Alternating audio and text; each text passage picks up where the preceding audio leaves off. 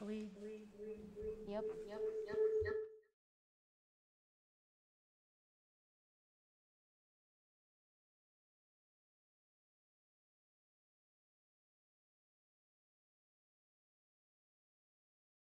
All right.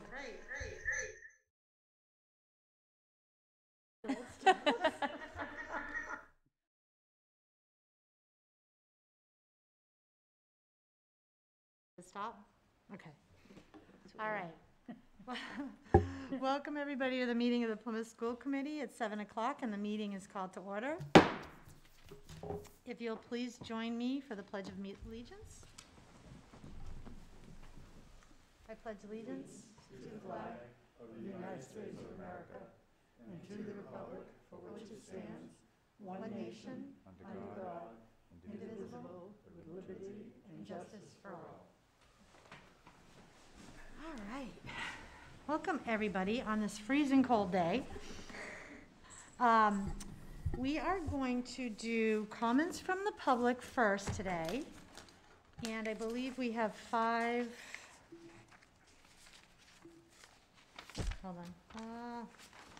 we have 5 speakers today, so we'll go ahead and get started with our speakers. I think that they're all here.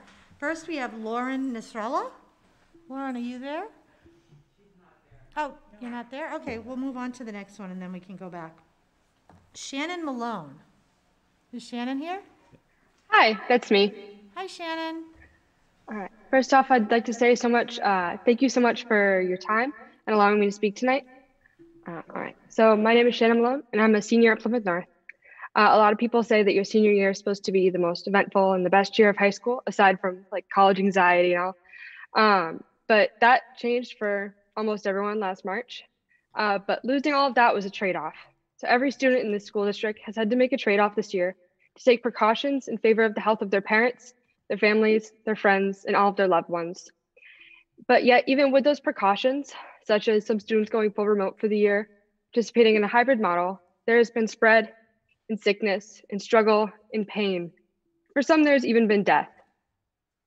Earlier this February, my mother was hospitalized. After a week-long struggle with what we thought was a worsening infection, turned out to be COVID with pneumonia, she was admitted to Beth Israel. And I'm not going to sit here and tell you how scary that was for me, thinking that my mother could have died, knowing the pain that she was in. But I'm going to tell you about the guilt that I felt. Just a couple of weeks before, one of my teachers tested positive for COVID. And shortly after my mother was hospitalized, 2 of my friends who were also in that teacher's class became positive. I was so sure that I had been the one to give my mother this illness and that I got it from school. But even though I tested negative and that she recovered from the worst of it, I still felt so incredibly guilty about it. But that guilt's not on me. No student should have to think about choosing between passing school and transmitting this disease to their loved ones. That guilt's not on me, it's not on us, and it's not on anyone in the school district. So I ask you to consider remaining hybrid and following proper distancing guidelines for as long as possible, at least until vaccinations are more accessible for all of us, because no one should have to feel that guilt, not students, not teachers, not anyone in the administration. So thank you so much for your time. Thank you so much, Shannon. Okay, next we have Sophia. Hi. Sophia DeCola, right? Hey, hello, my name is Sophia DeCola, and I am a junior at Plymouth North High School. From a student's point of view, returning to full in-person learning in the current state of the pandemic will create unnecessary risks to teachers and students' physical and mental health. These risks are not justified by the rewards of attending school 5 days a week. By sending more than 1,000 unvaccinated high school kids back to school would be a significant increase in the opportunities for in-school transmission, majorly disrupting students' education. In the current hybrid model, distancing requirements are not strictly enforced. Students are often seen incorrectly wearing masks, and contact tracing efforts are minimal. The spread of COVID has been more present in the high schools than what the administration has tracked. What is being presented as a return to normalcy is rushing to put students in situations where COVID is highly likely to spread faster. The least this will do for students is that they could fail or miss their sports season, but at the most, they could experience the death of a loved one or a member of the student body or faculty. We should not have to go to school afraid of everyone around us. Pandemic fatigue has affected us all, and students and faculty have endured it like no other. It has hurt the mental health of the student body, myself included. Distrust in our fellow peers has become a struggle we face this year, as not all students have made the safest choices outside of school. Plymouth Public Schools may not feel responsible for the students' decisions, but we, those who go to school with them in the same building, are. Doubling the number of students is a lot more people to keep track of and trust their decisions. If the person I sit next to in my math class gets COVID outside of school, they're no longer just responsible for themselves. Whether or not the school feels responsible, the transmission is a possibility in school now and extremely likely if fully in-person learning is implemented. It has hurt our relationships and will continue to. When a large gathering over winter break led to an outbreak of COVID cases, it was widely known throughout the student body who attended it before returning to school after break. None received repercussions for putting themselves and others in danger, and contact tracing wasn't even considered to see the effect of the event. We cannot expect our student body to take COVID seriously if the administration doesn't either. This led to a fully remote model for a week, where myself and others struggled immensely with with our mental health from switching routines. Switching routines is a big deal to students who haven't had consistency since last March.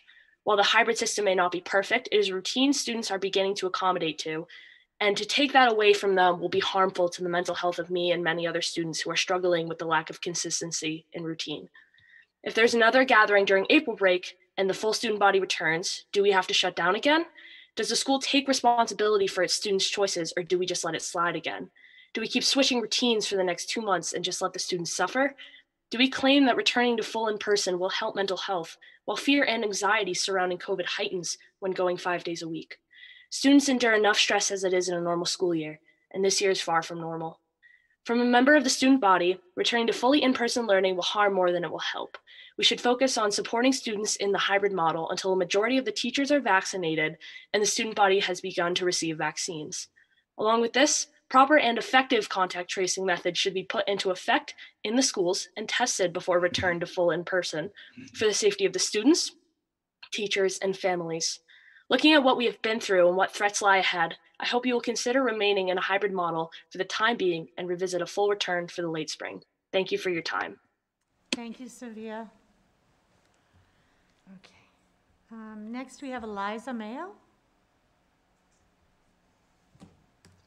Hi, my name is Eliza Mayo, and I'm a senior at Plymouth North High School. As a student, I wanted to express how strongly opposed I am to returning to school full-time.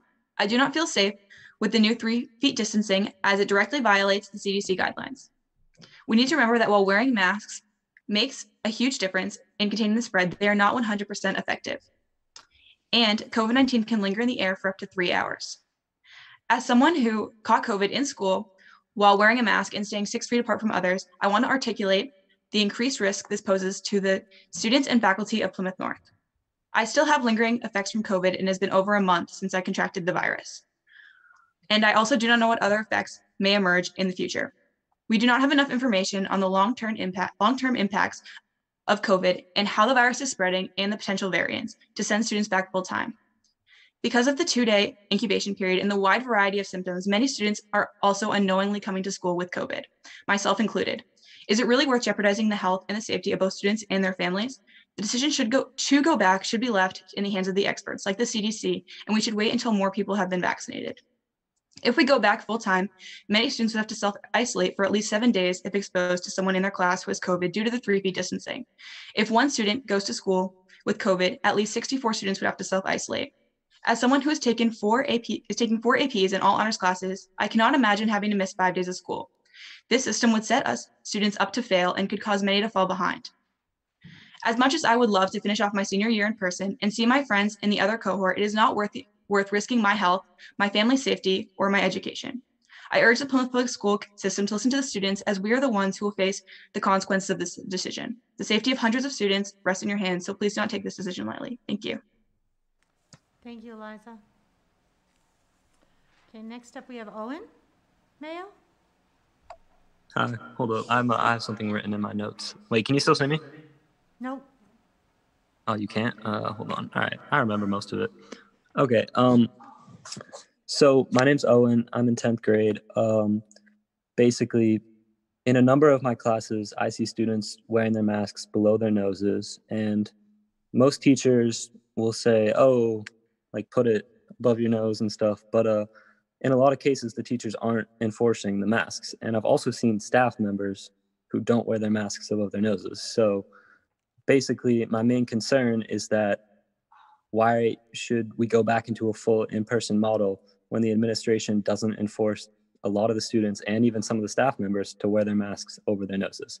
I think it's unsafe to students and teachers with who are actually at risk and care about other people's safety. I don't think it's fair. That's all I have to say. Thank you. Thank you, Owen. And do we have Lauren? Yes? Okay. Lauren Nasrallah? Yes, I'm here. Okay, go ahead. Good evening, everyone. I hope this message finds you well. My name is Lauren Nasrallah. I'm a senior at North, and I love being at school more than anyone. When the shutdown happened last March, I started crying in math, knowing I wouldn't be at school for 2 weeks. My heart still wants to be at school. However, science urges us that we wait to return to full in-person learning until we are vaxxed. The true implications of COVID-19 on adolescents' brains and respiratory systems is unknown. Yes, we have a lower death rate, but we still experience excruciating symptoms such as migraines, trouble breathing, exhaustion, loss of taste, and brain fog. And as an epidemiologist at UMass has reported on behalf of a Massachusetts study, young people in Massachusetts spread COVID the most. And since our schools don't have the capacity to keep us all 6 feet apart, whenever someone near us reports having COVID, we will have to quarantine, alone in our bedrooms for a week. As a student of 3 APs in honors classes, I can't imagine missing in-person instruction for 5 whole school days. I also know that because of the anxiety and stress that will come with missing so much school, many kids will still come to school who are supposed to be quarantining, just like we saw after winter break. While trying to navigate our schoolwork, as well as not being able to go to work or community service, on top of that, I will deal with the same anxiety and fear of losing a loved one again. Getting COVID is a huge risk for death for my dad and many others. He recently had open heart surgery and won't be receiving the vax until May. When he received this surgery 1 month ago, every time he coughed, he had to hold a pillow so he wouldn't put too much strain on his heart. Unfortunately, there are many other schools at school who have parents receiving this same surgery, as well as other major treatments. Can you imagine if my dad or any of them gets COVID? I understand that Plymouth Public Schools is concerned about our mental health. But I promise you that if we lose our fathers or our mothers, our lives will deteriorate. As our town's website states, this is a crucial time in infection control. Maintaining social distancing, limiting exposure to others, avoiding crowded places, etc., are vital steps in slowing the spread of this disease. We have been in this pandemic for so long. I know you're sick of it. I am too. But we are so close. And if we go back after April break, it will only extend the time until we're safe and place our futures in harm's way. Why would we do this for less than 2 months of school with our unvaccinated parents, our unvaccinated selves, and without a vaccination for people under 16? We need to wait as long as possible. How are we supposed to teach the importance of science and ethics when our education system will be denying both of these things to us? Please center your decision on facts and morals. It will save lives. Thank you. Thank you very much. All right, all students today, thank you. Great job, guys. All right, so now we will go to our student representatives. And who do we have today? We have Christopher and Karen. Are you guys going to do separately or together? We're gonna do separately because Okay. Maggie's also here, so we're gonna do Oh. it together. Oh, Maggie, North. I'm sorry. I only looked at the top row. All right, so why don't we go to Plymouth North first? Okay, I'll just share my screen. Hold on.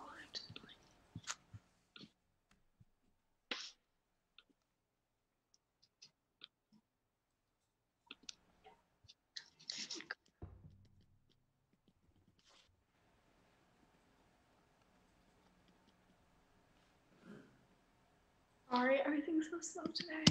There you go. So here are updates for this week.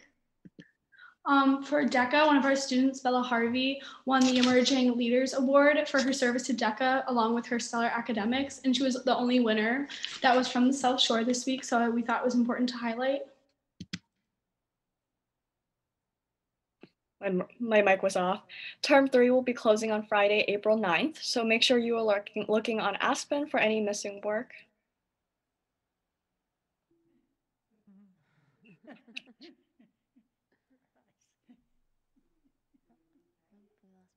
Maggie, go. It's too much for our internet.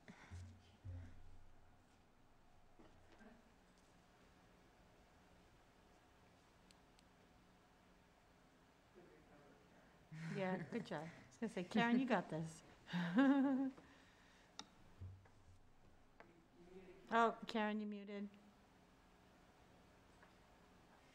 Okay, perfect. Going solo. Okay, Skills USA. 18 students from North medaled in the Skills USA competition, the written portion, and 5 were golden medals. Let's see if I can present.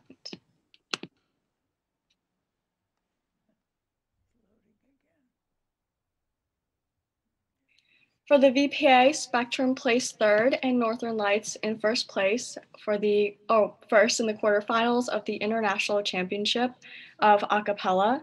Maggie also said she was removed by the host. Nope.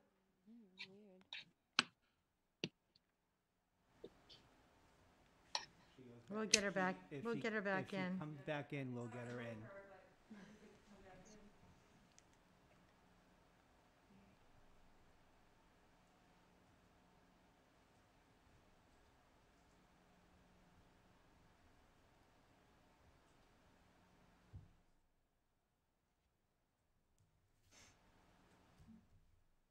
Karen, can she get back in?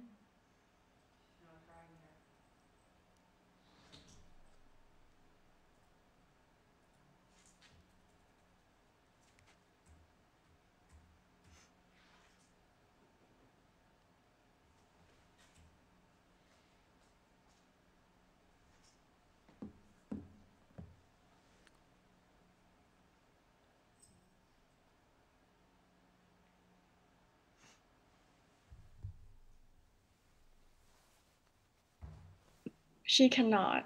Should I just continue? Yes, please. And maybe just have her keep trying.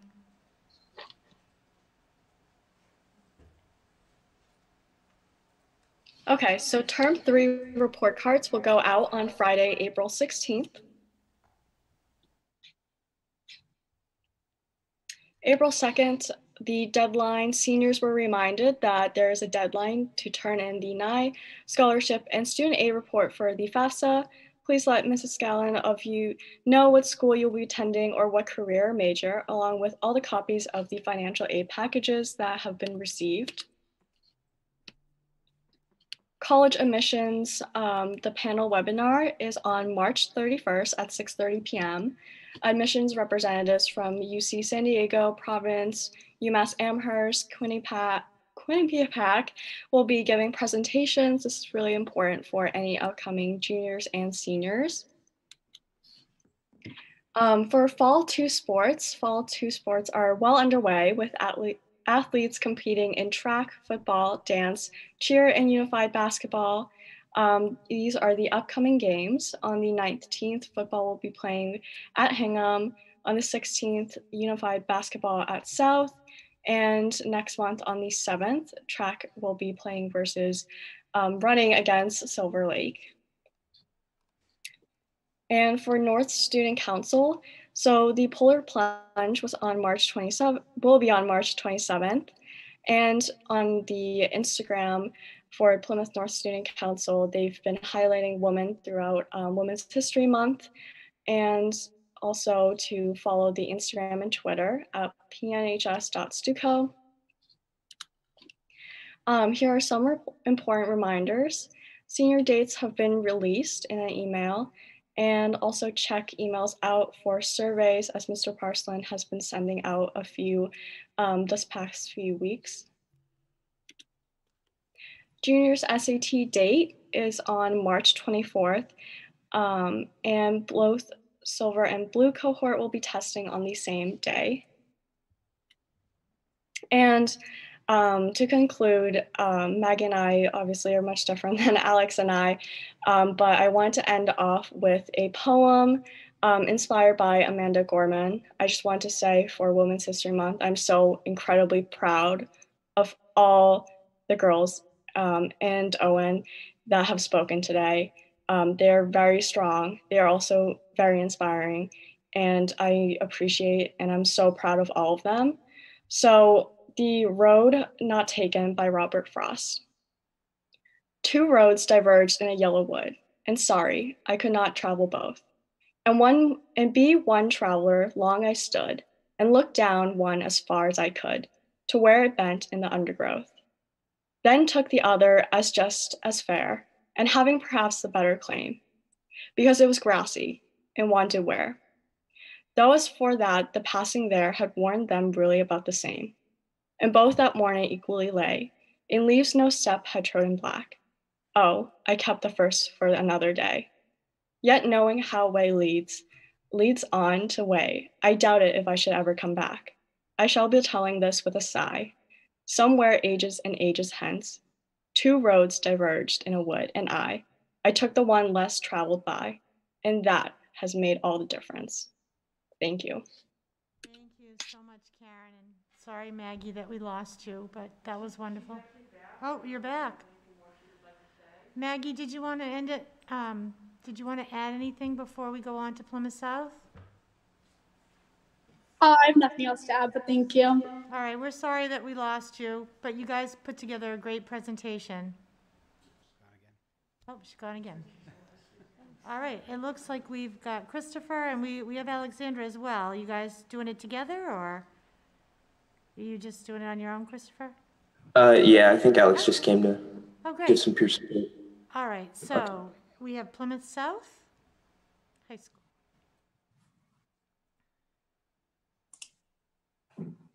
Okay, here we go. Sweet. Okay, so this is Plymouth South's March updates. So for Poetry Out Loud, every year PSHS students work with English teachers to memorize and present a poem for the annual Poetry Out Loud competition. After making it through 3 rounds at the school level, senior Casey McPherson was named Plymouth South's representative at the Eastern Regional Poetry Out Loud competition and is now moving on to the state finals after a successful performance last Sunday. For our PSHS Theater Guild, they presented their second radio play of the year, Help Desk. This is a play by Don Zalidis. It takes a hilarious look at customer service calls from asking for help with a credit card charge to therapy puppets. This show tackles it all, so great job to students and staff for their continued creativity during the year. For acapella, over the weekend, our acapella group, South Ave, competed in the international competition for high school acapella. Usually performed live, this year's competition consisted of groups creating their own music videos and submitting them for adjudication. The video South Ave submitted was entirely student produced and swept the awards Friday night, with Samantha Bisson winning awards for Best Arrangement and Best Audio Mix, and Greg Jesse winning for Best Choreography. So thank you to all students, staff, and custodial staff for their efforts, as it was filmed in the halls of South after hours. So check out our school social media pages to view the video. And we'll be airing this during advisory this week for all students to see. So congratulations to all our vocal performers. Some news for seniors. Due to cancellation of Oktoberfest, PSHS will be hosting a Springfest for each cohort in its place, March 22nd for cohort A and March 29th for cohort B. So thank you to all local businesses as well who have donated to the event, including a hot cocoa truck from Stephen Co. And seniors will also receive their senior t-shirt at this event, and all events will be following proper COVID guidelines. And a senior parent newsletter was sent to families with updated events for seniors. So make sure to take a look at that, and more events will be added in the days and weeks ahead. And the deadline for senior yard signs is this Friday. For sports, after a successful winter season, Fall 2 sports have started at PSHS for football, cheer, dance, and winter track. In addition, Unified Basketball has their first game against North tomorrow at 3 p.m. at South. Congratulations to the football team for their first win on Friday night. Spring sports will begin officially April 26th, and more information should be forthcoming from the MIAA regarding end-of-season tournaments. SATs. Our juniors will have the opportunity to take their SATs during the school day on March 24th for Cohort A and April 13th for Cohort B. This testing will take place in the gym, and students will report directly to this location the morning of the test, as it is on their Learn from Home day. So this week is our March Madness week. We have Spirit Days. We're doing, tomorrow is Hawaiian Shirt Day as well as Wednesday, and Thursday and Friday are college apparel day. So yeah, and then tomorrow is our Moe's Southwest Grill fundraiser. So if you go to Moe's tomorrow and say that you're there for the Plymouth South fundraiser, proceeds will go to funding Plymouth South High's student council. News for the Freshman Academy. Congrats to Academy Students of the Month of February to Boston Robertson and David Tricarico. Also Remote Monday Students of the Month, Kenzie Muratori and Nostradamus Wood. Skills USA, 78 Plymouth South students competed in the Skills USA district competition. Students from across all our vocational programs competed in competition related to their shop areas. Many students received gold, silver, and bronze honors, so great job to all those involved. And finally, the Plymouth South High School community came together on Friday, March 5th to celebrate the lives of two of our staff members who we lost to pancreatic cancer. Staff and students were encouraged to wear purple in support of the awareness of this terrible disease. Over $730 was raised and donated to the American Cancer Society in memory of these wonderful colleagues. So please check out our social media pages for pictures of the celebration in their memory. Thank you. Well, thank you so much. Thank you to all the students. Does anybody have any questions or comments for the students today? Great. Good. All right, thank you guys. As always, you did an amazing job. Thank you. Okay, so moving right along, we are going to go right into our district preparedness update with COVID-19. Dr. Campbell. Thank you very much, Ms. Savory. I'm going to share my screen so that EdTV can project the presentation. And put my glasses on so I can see. So again, good evening. I just want to start by thanking all of our families, our faculty, our staff, our high school students for the tremendous feedback that they've provided us over the last 2 weeks to prepare for this evening. So a lot of information has been shared with us in a 2-week period. We've been very busy processing many documents from the state, as well as the incredible amount of survey data we received from all of our stakeholders, and I'll be sharing that all tonight during my presentation. We have a lot, so let's begin and I'll get going here. So this evening I'll be reviewing our local health metrics, share findings from medical experts related to distancing in classrooms, provide an update from Commissioner Riley's office and the Board of Education, share our survey results from families, staff, and our high school students, and then end with some recommendations and, of course, questions and comments along the way. And please stop me along the way if you have any questions. I'd like to stop. Yeah, so this slide here is another COVID trend chart provided by Dr. Podvin. As you can see, Plymouth's average daily cases have been on a steady decline since January, which is encouraging. As you can see from these two risk assessment maps from the Massachusetts Department of Public Health, Massachusetts has shown significant progress in the same period of time. In fact, as of March 11th, I believe there were only 14 communities in the entire Commonwealth that were still considered high risk. Plymouth is not one of them currently. Our most recent percent positivity rate was 3.13%, which was lower than the last reporting period. So recently, Commissioner Riley from the Department of Education shared a letter he received from infectious disease physicians, pediatricians, and public health experts. This letter was included in the documents that I shared with you. It was signed by over 300 medical experts.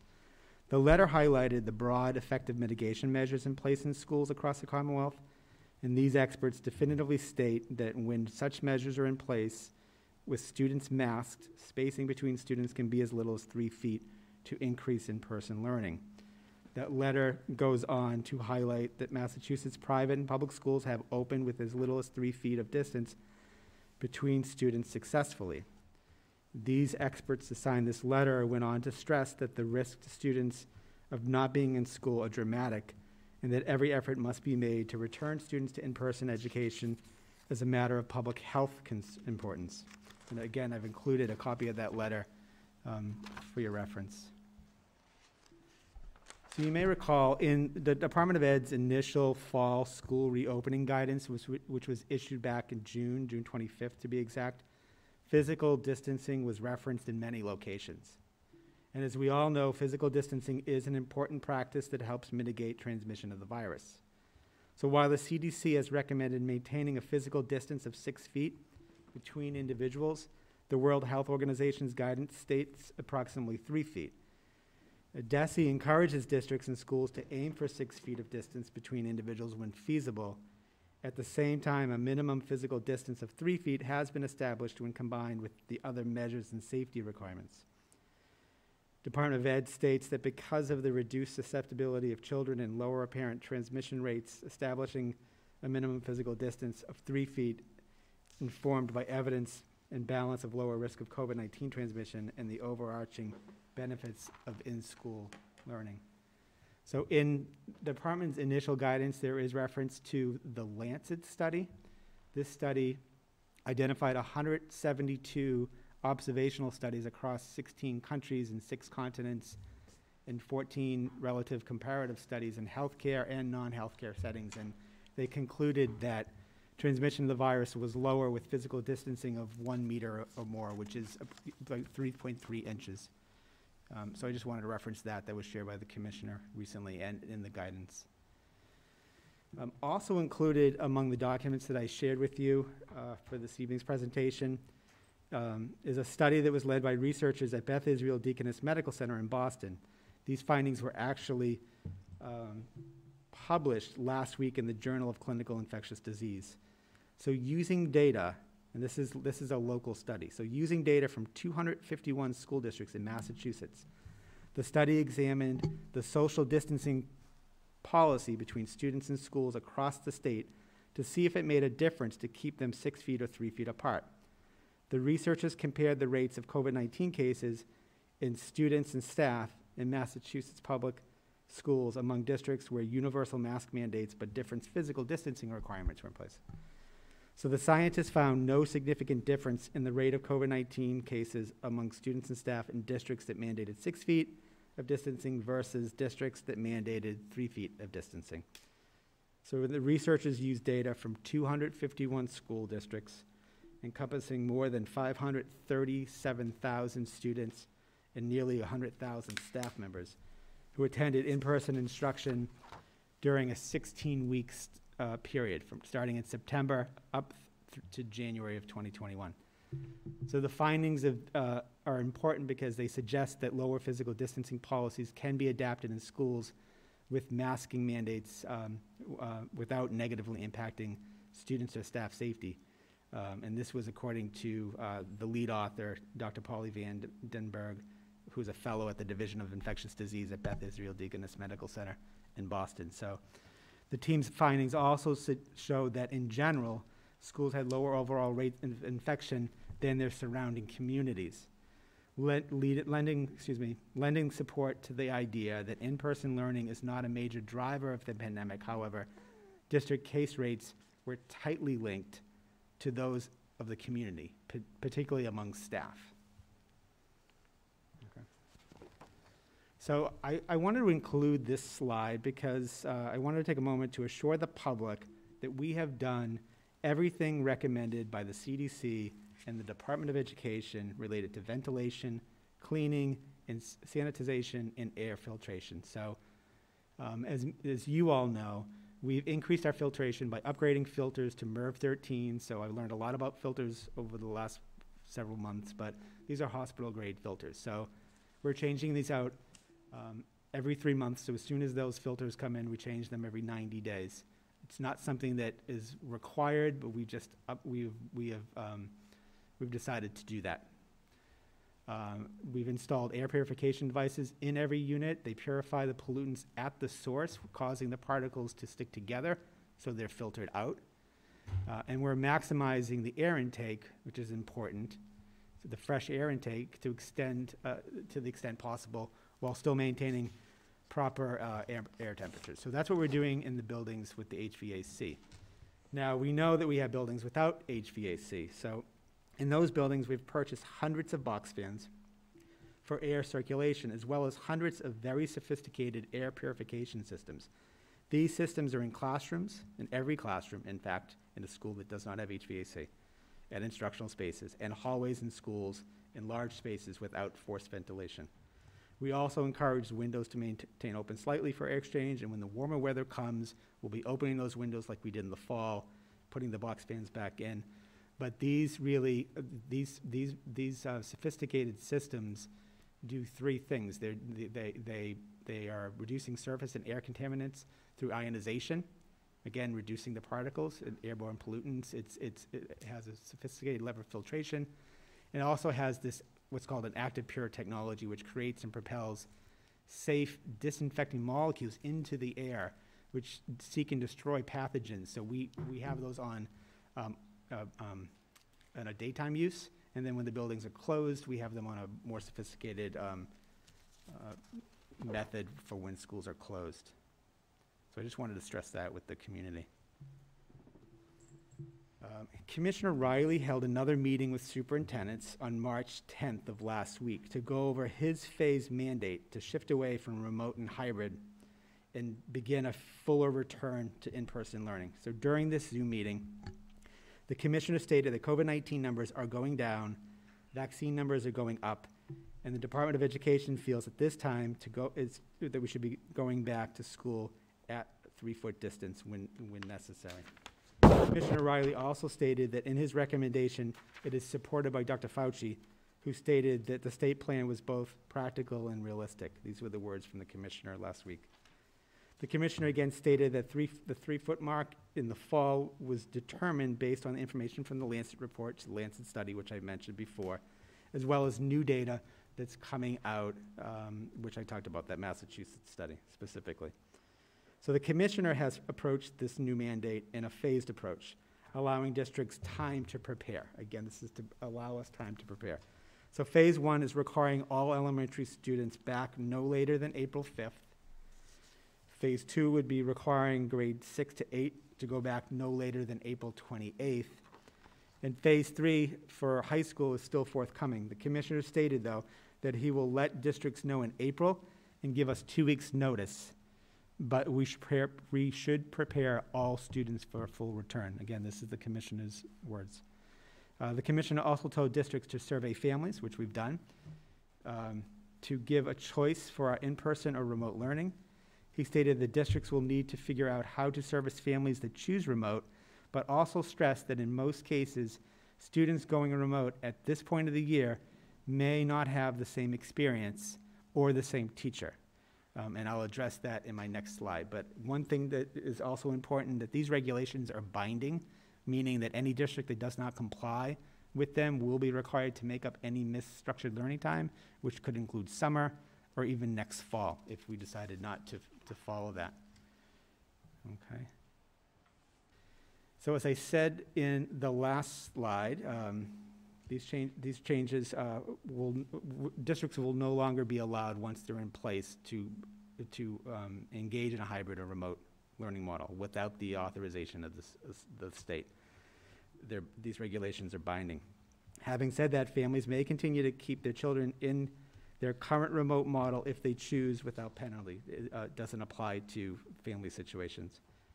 In addition, if families do not want their children to go full-time, they may elect for remote learning. So these remote options, however, will be very, very limited, as I said, which the commissioner understands as well. So for our K-6 families, they could elect to go into our existing remote academy that we established in the summer. And for students in grades 7 to 12, we would only have the availability of Edgenuity for any additional families. Okay, so now what I'm going to do, I'm going to get into great detail regarding our survey data. So over the last 2 weeks, we have conducted 4 separate surveys. So first, on March 2nd, we shared a return to school initial intention survey with families to get a sense of whether families would choose to send their children to school 5 days a week or go remote, understanding that there's really no other option that we would be able to provide. So I'll be reviewing the results of that survey first this evening in a moment. Last week, in an effort to learn more about what our stakeholders are thinking and feeling, we initiated 3 additional surveys to gauge our staff, our families, and our high school students in terms of their impressions, their concerns, their level of optimism, among other things. So collectively, from these 4 surveys, we have received 9,502 individual responses and an additional 9,394 individual comments. So we've spent a lot of time going over this administratively, and I spent a lot of time over the weekend, but I will first present the general responses, the general questions were asked, and then address the comments, which we've grouped into themes and trends, which I'll share with all of you near the end, okay? So the slide that you see here before you this is the breakdown of the first survey that we deployed, okay? These are the results as of last Friday afternoon. We left the survey open through today so that we could capture additional responses, particularly for our elementary families where we already have a plan for. So as you can see, we've received a response rate on Friday about 48%, 48% of our students. So of the 3,474 responses, 3,252 stated that their children would be attending full person learning, or 93.6%. That elementary number has gone up since then.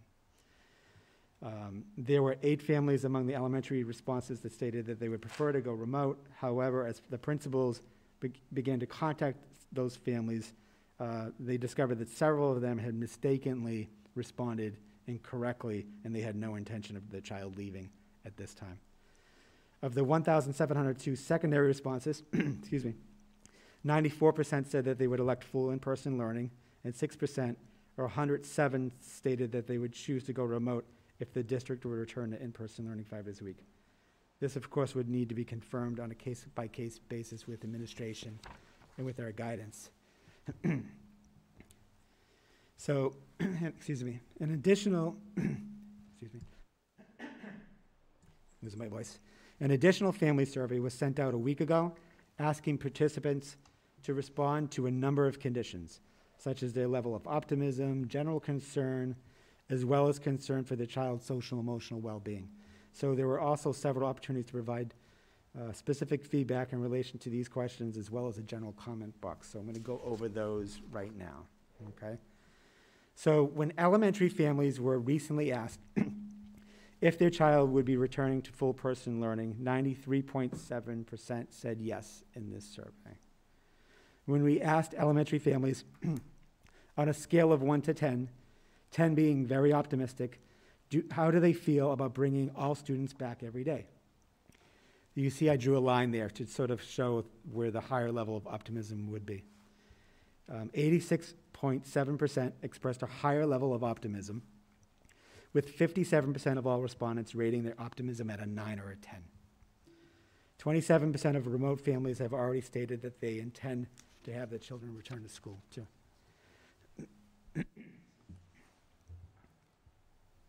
We asked elementary families what their level of concern was in regards to transitioning back to school on March 29th.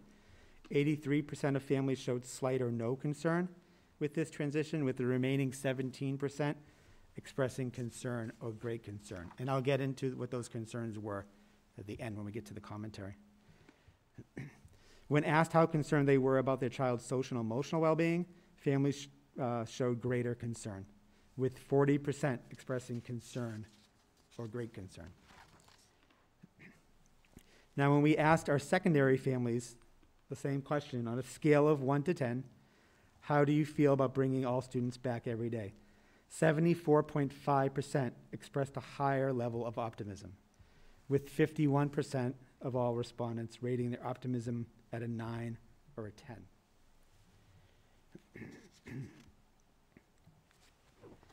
I was curious how this would compare if I broke it down by middle school and high school, just to see in terms of the family responses. So I did that. And as you can see from this graph, there was a very comparable rating among middle and high school families, with 77.5% of our middle school families showing a higher level of optimism and 73.4% of our high school families showing a higher level of optimism. We also asked secondary families what their level of concern was in regard to transitioning back full-time. 70.5% of families showed slight or no concern with this transition, while the remaining 29.5% expressed concern or great concern. We also asked how concerned they were about their child's social and emotional well-being. Secondary families demonstrated even greater concern, with 52.4% expressing concern or great concern. So in terms of the themes, again, there were a lot of comments that were made, but there were definitely themes that rose to the top. 3-foot distancing was a concern of many families. Comments were more positive than negative, particularly at the elementary level. Many comments did show confidence, though, that the Plymouth Public Schools will continue to provide a safe environment. There were concerns expressed about students who have been full remote returning on a different level. How would they enter into this environment? Concern about the increased amount of mask wearing. Will students be able to tolerate this? As well as teachers being able to monitor mask wearing with more students to manage. There were safety concerns with at-risk family members at home. Questions as how we will increase the number of kids and how that will impact lunch when masks are off. And also worried about quarantining with 3-foot distancing in classrooms, which we can talk about, we'll talk about later. Concerns about the children adjusting to a new schedule, a new sleep schedule, etc., and more kids in the classroom, more distractions, more chatter. So concerns about adjusting new schedules for that regard. And there was not over concern about transmission, but concern that their child has fallen behind.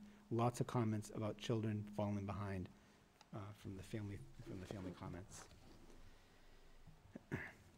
Continuing with that, mental health concerns, what steps are we taking to make sure that students feel emotionally comfortable with this shift to less spacing, which is something that I think, regardless of the age that we're talking about, we need to make sure that we're doing that, and we are working with administration, and we will obviously work with our counselors to do that, and we'll be providing an opportunity actually in the coming very soon for our elementary families, which I'll talk about later.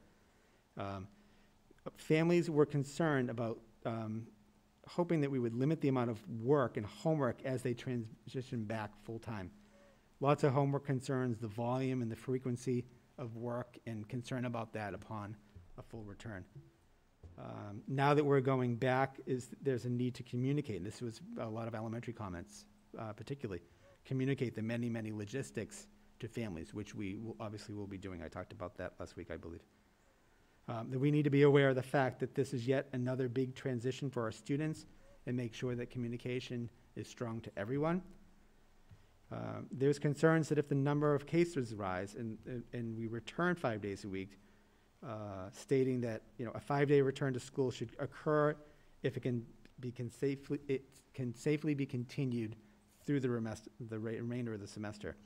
And if kids return only to be pulled out again, it would be even more disruption to them emotionally and to their families.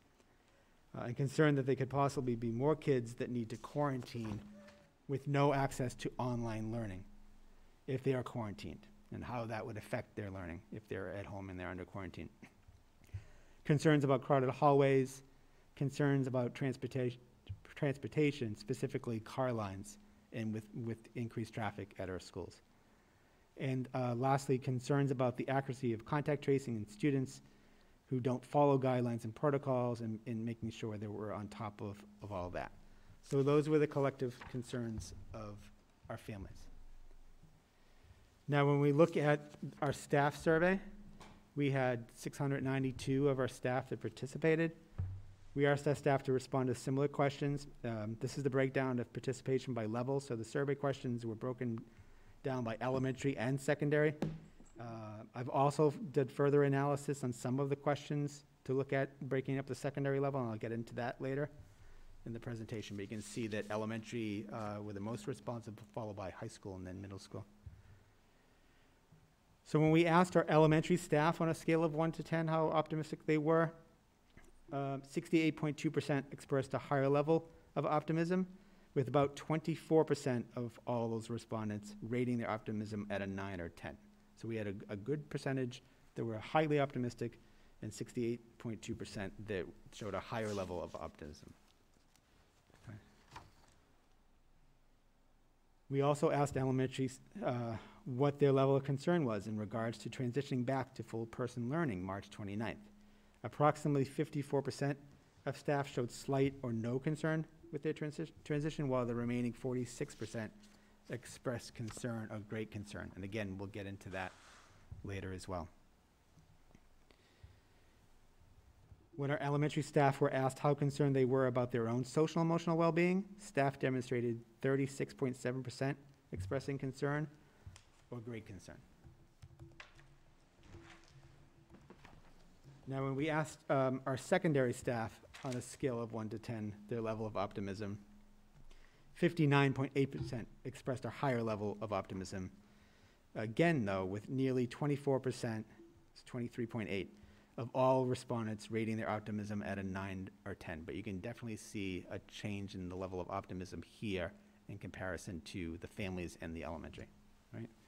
So as I said before, though, I wanted to break that down even further. So I did. I was curious how this would compare if I broke it down by middle school and high school. 70.4% of our middle school staff expressed a higher level of optimism. Again, we had 24.5% rating at 9 or 10. It's hard to see on that screen, but you can see it's in the bottom corner. 53.4% of our high school staff expressed a higher level of optimism. But of all of the high school respondents, 23.5% expressed either a level of 9 or 10. Okay. We also asked secondary staff what their level of concern was in regards to transitioning back to full person learning. Again, similar to the elementary staff, approximately 54% of staff showed slight or no concern with this transition, while the remaining 46% expressed concern or great concern. When the secondary staff were asked how concerned they were about their own social and emotional well-being, staff demonstrated 30.7% showing concern or great concern. So, themes among our staff. There's definitely a level of, first I want to say, there's definitely a level of optimism that was expressed by both elementary and secondary responses. Teachers expressed that they were happy to teach in one modality and not be balancing 2 cohorts and a remote environment. That clearly came out in many comments. Teachers expressed pleasure with increased face-to-face instruction and also said that it would be easier and more manageable to administer some important special education services. So we saw that in many responses as well. Elementary staff also expressed satisfaction in the fact that their families and students were looking forward to returning. Many secondary staff also expressed that they were happy to have students back full-time, with vaccination appointments being made at a greater rate than 2 weeks ago. Many are also happy that they've been able to acquire a vaccination appointment. So related to that, I just wanted to say that, you know, we've been trying to work with Brewster Ambulance. We're still waiting for that. We had 900 people that responded to our initial survey regarding vaccination through Brewster. I sent out a follow-up email yesterday to those 900 individuals just to see where they were in terms of vaccinations. As of this afternoon, 613 have already filled out that, responded to my email, and 75% of those have already either received a vaccine or have a scheduled vaccine. So that's very encouraging, and we'll continue to do that. And there's other opportunities that are arising, but I wanted to point that out. Some expressed concerns with vaccinations for everyone before returning, though. There was also a feeling by some that returning now was almost like starting over again at the end of the year. Some staff expressed concerns about shared supplies and having the necessary resources. Teachers expressed concerns with the possibility of transitioning right before a vacation, stating it would be stressful for students and learning time would be lost if we started before vacation. Staff were nervous about 3-foot distancing, concerned that we would not be following CDC guidelines. Teachers also are concerned about the amount of students that would have to quarantine, and the quarantining would cause staffing issues potentially. Especially concerned for teachers that have larger class sizes and the ability for students to follow the guidelines. Some teachers highlighted how small hybrid classes have allowed them to personalize learning more, and were concerned that they will not be able to provide the same small group individualized instruction that the hybrid model allows them to do. There was also concern about behaviors in students adjusting to being with a larger group of students. Secondary staff said that they are concerned about the social and emotional well-being of their students, saying that many students are concerned about their family's health as well as their own and don't want to go get their loved ones sick. Staff said that hallways would be crowded and there's nowhere to take large classes for indoor mask breaks. Staff also expressed concerns with being able to keep the larger number of students at the secondary level distance. So again, those are the themes that came at the secondary staff level, and the staff level, excuse me, the staff level in general. We've also administered a survey to our high school students. So the next 6 slides that I'll share with you are going to highlight what we learned from our students. Okay.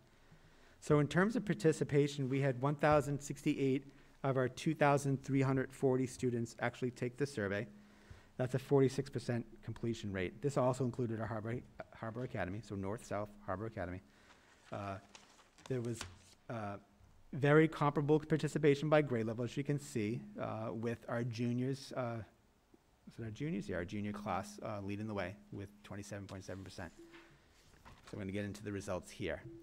Now, and when you look at the students' response to the optimism scale, approximately 46% of high schoolers were more optimistic about returning to school every day, and 54% less optimistic. As you can see, there's great variance and divergence among our students' respondents, with strong opinions on both ends and varied opinions in between. So we've got varied opinions here from our high school students. We also asked our high schoolers what their level of concern was regarding returning to full in-person learning. 56.6% showed slight or no concern with the transition, while the remaining 43.4% expressed concern or great concern. This was very comparable to the teacher responses to the same question. We asked students how concerned they were about their own social emotional well-being. 35.4% expressed concern or great concern. Okay, so in terms of themes from students, first, I want to say that overall, our students that participated in this survey did so with great thought. They took this opportunity very seriously. One thing that is very apparent after conducting this survey is that our students are truly split in their opinions. They're truly split. Regardless of where students fell on their opinions of returning to school, though, there were some common themes related to the amount of work that's being asked of them. Students were either concerned about this becoming more substantial if they returned full-time, concerned that teachers would try to make up for lost time, or they felt that the only way to balance the amount of work that's being asked of them was to return full-time on a regular basis. So they had similar concerns, but had different opinions about how that should be addressed, okay? There was a lot of reference to missing the social connections with their peers. Many felt that going to school full-time would help them to see their friends, but many also felt that the climate of school wouldn't change much, because even if they go back full-time, they're missing the activities and the events that haven't been possible all school year. And I think we've heard that, we're aware of that. School is not the same this year because of all the restrictions. So that certainly came out in many of the comments from students. As I said on the last slide, academic workload was a very common concern of students. Having conversations with administration last week about this concern, they do believe that full-time would help to address this issue easier than remaining hybrid. Students dislike remote Mondays. This came across, it was a very common response, something that we've heard, quite often from both students and staff during the year.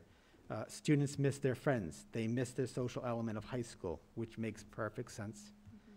Students wanting to return reference their academic struggles with the hybrid model. Many felt coming back would make this transition in September easier. Students mentioned their emotional struggles not being in school full-time. But we also heard from students that stated that returning to school would trigger them emotionally, specifically their concerns and anxiety over that transition. So again, we had two different, similar concerns, but a different, a different response or opinion about how that would, that concern would come to the top. Students opposed to returning saw this as another change. They expressed that they were now in a rhythm and didn't want to change the status quo. Seniors were less optimistic about returning to school, questioning the point of their return at this time of the year. Many students were worried about possibly having to quarantine due to the 3-foot distancing. There was also concern about getting COVID and passing it along to family members. So these were the real large emerging themes that came from the student responses. You may recall, I know that you've had this in front of you and you've had this before, so you may recall the charts that I'm presenting right now on the following two slides. Dr. White, Dr. Bettinas, and Ms. Karen Vanette presented our mid-year academic progress at the secondary level last week's school committee meeting. At the middle school, we've seen a considerable increase in failing grades in the first semester in comparison to trends over the past 5 years. And additionally, students receiving A's has dropped. At the high school, in our first semester, we have seen both an increase in failing grades as well as an increase in A's, suggesting that while some students are faring well in this hybrid model, many others aren't. Okay. The next slide was shared last week.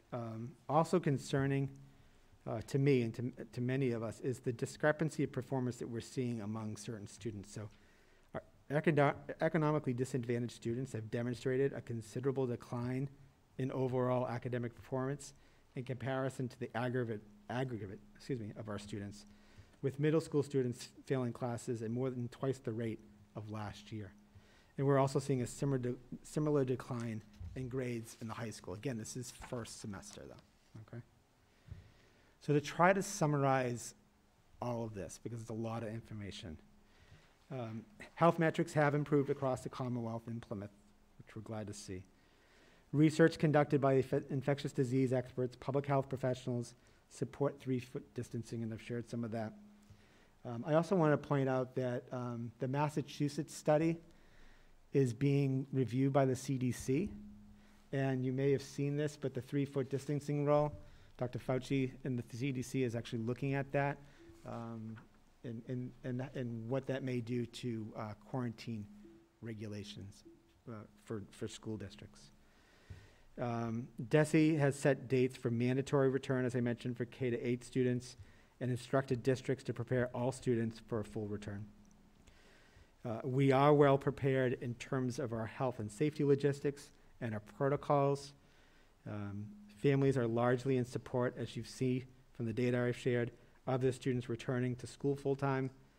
Elementary parents are very optimistic about the full return to school March 29th. While K-5 staff expressed a good deal of optimism, they do have concerns about the transition to full-time, both for their students as well as their own well-being. And while secondary parents are very optimistic about the return to school, teachers and students seem to have greater concern. So we have a difference of opinion and concerns from families in comparison to our teachers and our students at the high school level, particularly. Under the current DESE guidelines, students would need to quarantine at a greater rate should positive cases arise. And again, I'm hopeful that this will have some change and they're taking that Massachusetts study into consideration. Students' academic performance has been negatively affected, as we know. While our high school students have either performed worse or better in their classes, students in the middle school have shown a decline in grades overall, and our economically disadvantaged students, as I said, have demonstrated considerable decline overall, which is concerning to us.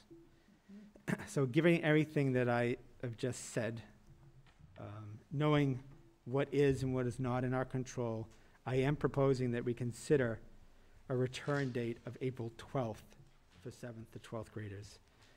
This is the start of term 4, so it's the very beginning of term 4. This provides us time to address logistics, survey our families regarding their absolute intentions, and reschedule students whose families prefer a remote option. People in the community need to know that it's not something that we can do immediately. We need time to do that. That would give us the time. It allows us to make the most informed decisions using any additional guidance that comes that should be released, and make sure that we're communicating that out before secondary students would return.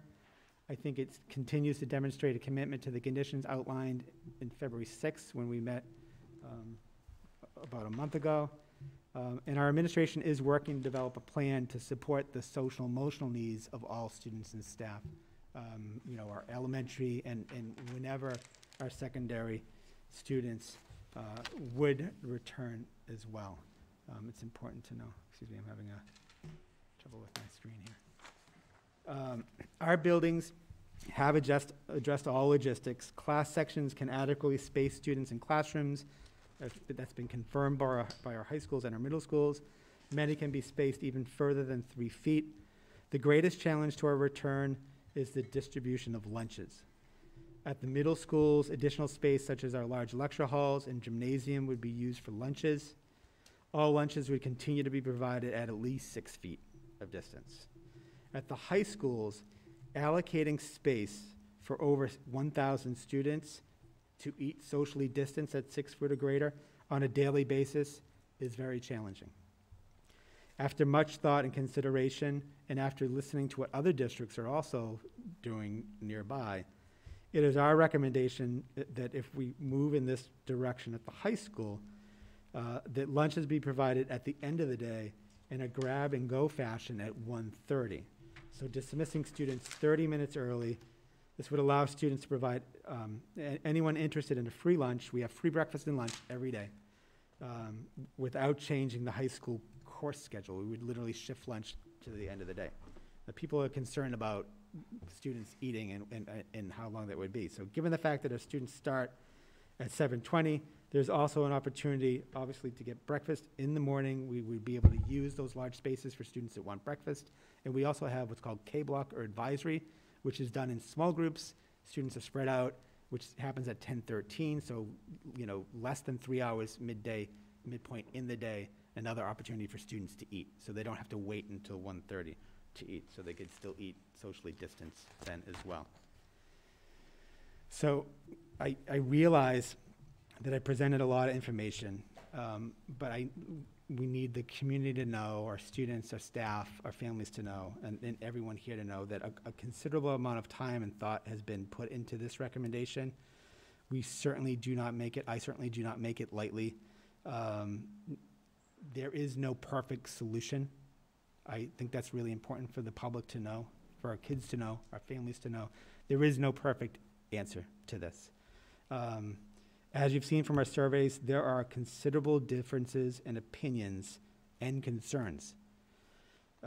Given the message that we've heard from the commissioner and how he's instructed us to prepare everyone for a full return, I feel that it would be in our best interest to return all secondary students at the start of the 4th term so that we can better support our students that are demonstrating great challenges with our current hybrid model. And that is the largest, that's my reason for that recommendation. So I'm going to end my screen share there, and I know I've spoken for a long time, but I'm happy to answer any questions that you may have too. All right, does anybody have any questions? I'm looking this, You can go I haven't first. gone this way yet. Ms. Badger? I have a variety of questions, but I'll ask one to start with, and so I don't take up everyone's questions. I'm sure we have many of the same. I know listening to the students here and their emails and everything that we've received from parents and all over the board, just like your survey. And my question goes to with the being closer in classrooms and the 6 feet distance still allowing having students quarantine at that 6 foot, which maybe that'll change. But are there any things in place, and I tried to read it on the AP website, in place for students that say, unfortunately, they have quarantine right around when their AP exam takes place? I just took a certification exam on Friday in my house, and I was wondering if that's available.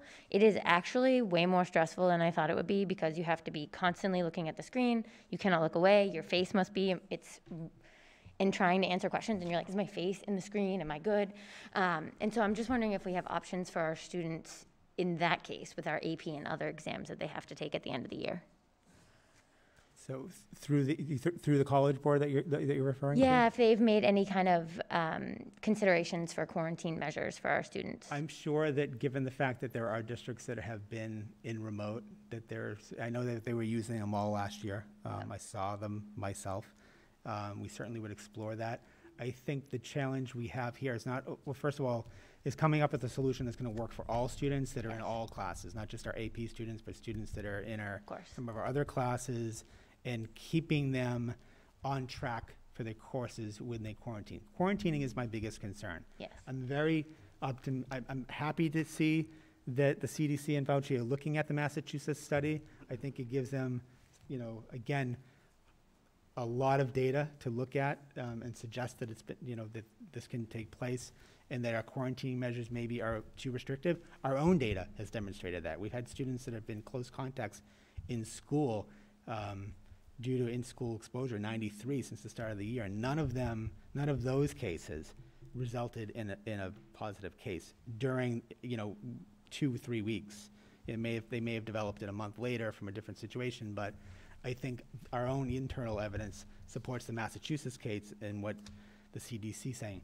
But getting back to your question, Ms. Badger, the quarantine piece is a concern of mine. Having students be disrupted, there are districts that have been remoting students in. Mm-hmm. That's a matter of working conditions, okay, which would need to be agreed upon by the association. We're not there yet on that. That's what I can say about that. Okay. So it really is going to be, and this question was posed to me by the teachers, because I did share this presentation with our faculty at 3:45. It's up to the teacher to help the students stay on track when they're out. Certainly it could be, using College Board materials for AP students, but any other measure that we have. I think it's a lot of work for a teacher. Mm-hmm. If you have 8 students that are out due to a quarantine, I personally think it's less work to remote kids in. Mm-hmm. But again, that's a subject to working conditions that we would have to work out with the association. But we will, regardless of what model we're in, we will work with, teachers in our administration and counselors to figure out what we would do in those situations to keep kids going. Okay, all right. I just want to make sure that obviously with any level of our students taking any exams, wherever they are, that they're, staying up. But for a group of students who have worked really hard to possibly get college credit, and then to be in the middle of that and not be able to do it, I feel like is a huge, I don't know, disadvantage. Yeah, they do have makeup days, but we wouldn't want them to have to do that. Yeah. Right? I have one at home myself. Yeah, right, yeah. Done. Yep. Dr. Sorensen, did you have a question? Yes, I have 2 areas. First, I want to say something about the studies that you quoted, and then I want to speak more specifically to the return of our students on April the 12th. Now, Dr. Vandenberg's study was well done. It's cited by CDC. You referenced it really well tonight.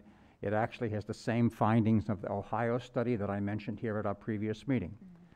Dr. Campbell, the one thing you didn't mention, and I want to bring it up because I believe it's important. Our students spoke about it tonight. We see it in the surveys. Both studies said that they did find a correlation between community positivity rate and school positivity rate. That was the only positive correlation reported in both studies. So as long as the town of Plymouth continues to drop down, our concern of a positivity rate based on these findings should also continue to drop down, which would then mean that our quarantining period would be, less students would be affected. So I feel positive about that particular part of the science. I do want to say that on April 12th, I do want to say that at our previous meeting, Dr. Campbell, you listed, and I'm going to read off half a dozen of them: furniture storage, meals, car line, student parking, review of class size, schedule of remote student, use of the gym, lunch to go, and staggered arrivals as areas that we need to focus on. Yes. And have, I believe, ready to go and in place before April 12th. Correct. Will we have those things Yes. set up? Yes. The storage has already been resolved. We have 13 storage units. The cafeterias have been cleared already at the elementary level. There's no storage needs at the high schools. Regarding lunch, our recommendation, you can see for the high school, is different. Furniture has been ordered where we needed it. Additional desks have been ordered if necessary. I would not make that recommendation if I felt we wouldn't make it by that deadline. Absolutely. And the ones you didn't mention, Sorry. scheduling remote students. Now, you Yes. mentioned it in your report, that's Yep. going to be a bit of a sticky wicket. Yes? Right. So we're not seeing, so right now we've made a recommendation. There was a vote for the elementary, which March 29th. So once that took place, we've been reaching out to families. We're not seeing families really going out as much, but we have some coming in. But those are things that we do. Now, we would do that. Today is March 15th. So that's almost a month. April 12th is almost a month from that deadline, which would clearly, whatever the recommendation or the vote would be, whether it's to support this or to change it or whatever it is, should we have a date, we would immediately work with our administration, our guidance counselors. We'd be communicating to all families to make a decision regarding getting classes set up. You may recall in the summer, we had far less time to do that when we got guidance from the state. We received guidance in terms of the remote options August 4th, I believe. And we set that up in a more expedient fashion. So I feel confident with the percentage of students that we were dealing with that we could handle that as well. Three outstanding items: the use of the gym, the car lines, Yep. and the sections. Yes, sections have been resolved, so the principals have looked at that. There's no issues with sections. They did move a couple of classrooms to accommodate that, so that's all they needed to do. Again, it's at the high school. Middle school is not an issue.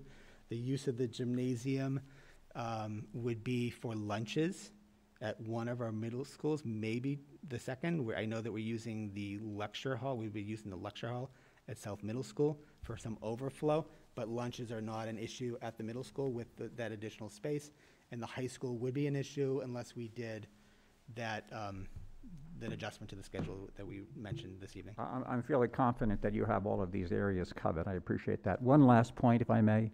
The students who snack during K-Block, they bringing that from home? They certainly can bring snacks from home, but the food service has had a lot of food available. We have so much food available. As you know, that free breakfast and lunch has been provided since last year. It's extending all the way through the summer. So we feel very confident that if someone does not have food, that we would make it available. We have conversations with our nurses too about students with low blood sugar. We feel very confident that if a student didn't have food, we would have food to provide to them. So the logistics for getting the food to those students in their classrooms during K-Block, we can work that out? We could work that. If someone didn't have something and they needed that with the time frame that they have, we absolutely could do that. All right, thank you. You're welcome. Mr. Morgan? And then- Yeah, I just like to, excuse me, just like to comment, I really appreciate your efforts here with surveying all different groups, different grade levels, to get the feedback. That's, we asked for that, so that's terrific. And what I'm seeing here is overwhelming support to go back, except for students that are 50-50. So there's really a strong feeling about bringing the kids back to school, and then you're also following the science. I know back in March or April of last year, we shut everything down because we were told to follow the science. Now the science is pointing towards bringing the kids back. So we need to follow science, just not when it's convenient, but we need to follow it. So I really appreciate your efforts here. And the commissioner sounds like he's gonna mandate bring the students back at some point this year, full-time, for the end of the year. He did say that prepare all students for a full return. He explicitly said that on the 10th. So I think we take a leadership role and bring them back, or recommend to bring them back from the beginning of the term. I think that's a good starting point. It's probably maybe a week or two earlier than what sounds like the commissioner might go with, but it sounds like it's inevitable anyways. And with all your efforts preparing the schools, preparing the lunches and the lines and all that, you know, I really agree with your recommendation to bring them back on the 12th.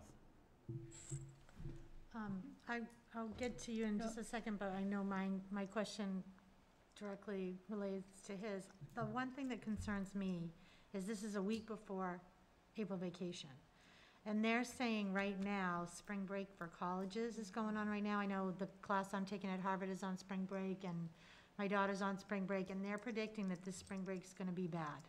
And it's gonna have a huge surge. And we're planning on bringing the kids back the week before the April vacation. That's a concern to me. I mean, I agree with what Mr. Morgan's saying, but it almost sounds like it's a week too early for me, but I'm gonna wait and hear the whole discussion before I make up my decision, but that really makes me nervous. All over the news today, all they kept talking about was how bad the spring break this week is gonna be. And I would really like to see what happens after this week. For college, yeah, but still, it doesn't matter. People are traveling. People are gonna be traveling that week as well. So that makes me a little bit. Again, I just want to be clear on my recommendation was based on where we are in terms of our health metrics, as well as my concerns for the students and what we're dealing with in terms of academics. Some people had concerns about having a week before that it would be disruption to learning. I almost have the opposite opinion of that, meaning that if students are worrying about that all April break, now that the week that they return may be disrupted versus having an opportunity to try to work with them and support them the week and then they're off. But I understand your concerns regarding. I'm just thinking they go back, they let their guard down, they think everything's normal, then they have a week off, and they do what we've seen them do on the other breaks in the high school level. And, you know, that's my only concern, because I know that we have the COVID test that we can give them again to come back with. Yes, we thank you for bringing that up, because I did not mention that, but we absolutely could surveillance test students the week that they return. We could do that with all students, and we could do that we could do that the week before. We could do that the week before they come to, like the week of the 5th, for example. And we could provide optional surveillance testing to all students before they come in, closer contact. We could do that again prior to them returning from April break, like we did for February vacation. There's definitely options. We certainly, we have other districts that have been going back sooner, and we do have some that are going back after the April break. I just don't want them to Can have I that just say false something sense to your of security. point? Since the studies we're relying upon found a correlation between community positivity rate and school positivity rate, I would say personally, if the community positivity rate goes back up into the red, all bets are off. Right. I know. I was just going to add to that. Okay. Let me get to Mrs. Burgess first. All I wanted to do is, we've said when the high school, secondary schools will go back, but we haven't repeated again when the elementary schools, we had set the date. March 29th. March You voted 29th. on that? Yes. That was in there. Yeah, March 29th. That was voted on last meeting. We already voted on that. Yeah, What? that's all We set. voted on that at the last meeting. I know we did. I'm talking about for the public, so Oh. Yes. so that they hear. We're only talking about middle and high school, really. You're not talking about the elementary Well, at for a all? decision, Decisions. yeah. Huh? Yes, you're right. We did, for the public's sake, we did agree, it was voted here to support a March 29th return for elementary students. Yep. All right, Ms. Badger, and then, I don't see, and then after Ms. Badger, we'll get to Mrs. Hayward. I was just going to say, following on your line of logic that you both are sharing, and I am not 100% into the sending high school students back at this. To me, I just, hearing what they said and their feelings and some of the things I think about, and yes, follow the science, but the science is changing. So what do we know what to follow? But also, if we're going to follow this logic, my thought is, you know, if we're going to have the high school students come back, why the week right after vacation? I already know 2 or 3 families who are going to an island. They're going someplace warm. Wouldn't it make sense to start May 3rd? You know, you've given them that 1 week afterwards so we can get whatever germs out of the system and we can do tests and we can make sure the kids are good. And then May 3rd might give us a better chance of being surviving. All right, we have Ms. Haywood, and I believe Alexandra has a question too. Ms. Haywood? I'll let Alex go. Her hand was up before All right. mine. Alexandra, do you want to ask your question? Yeah, I have 2 things. So I also know a lot of students that are going away over April vacation, especially to look at colleges, since it's a lot of seniors' last opportunity and juniors are getting ready to apply next year too. And then I do have a question about AP classes. So if a student were to go remote and not just like quarantining, but like actually choose to go remote and go through the system of like the Massachusetts education, do you know if AP classes would still be offered through that and if we'd still be able to take like our AP exams? Good question, Alex. First of all, you can always take your AP exam. We have students that take the AP exam, we've had students take the AP exam that haven't even taken the class before. So that is something that you actually have available to you. In terms of the Massachusetts approved programs, they are closed to all districts now. So they're not an option anymore. The only options are Edgenuity, and I have to look at the courses that are provided there. But if those courses are provided there, we could certainly provide that as an option, but we would have to look at that specifically.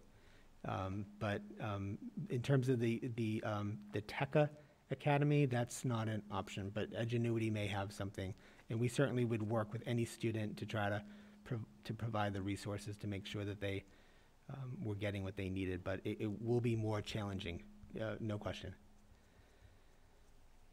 Thank you. Ms. Haywood, did you have a question too? Yes, I do. This one, I guess a couple of questions. I would just like if the waiver process could be explained at the state level. Sure, I'd be happy to.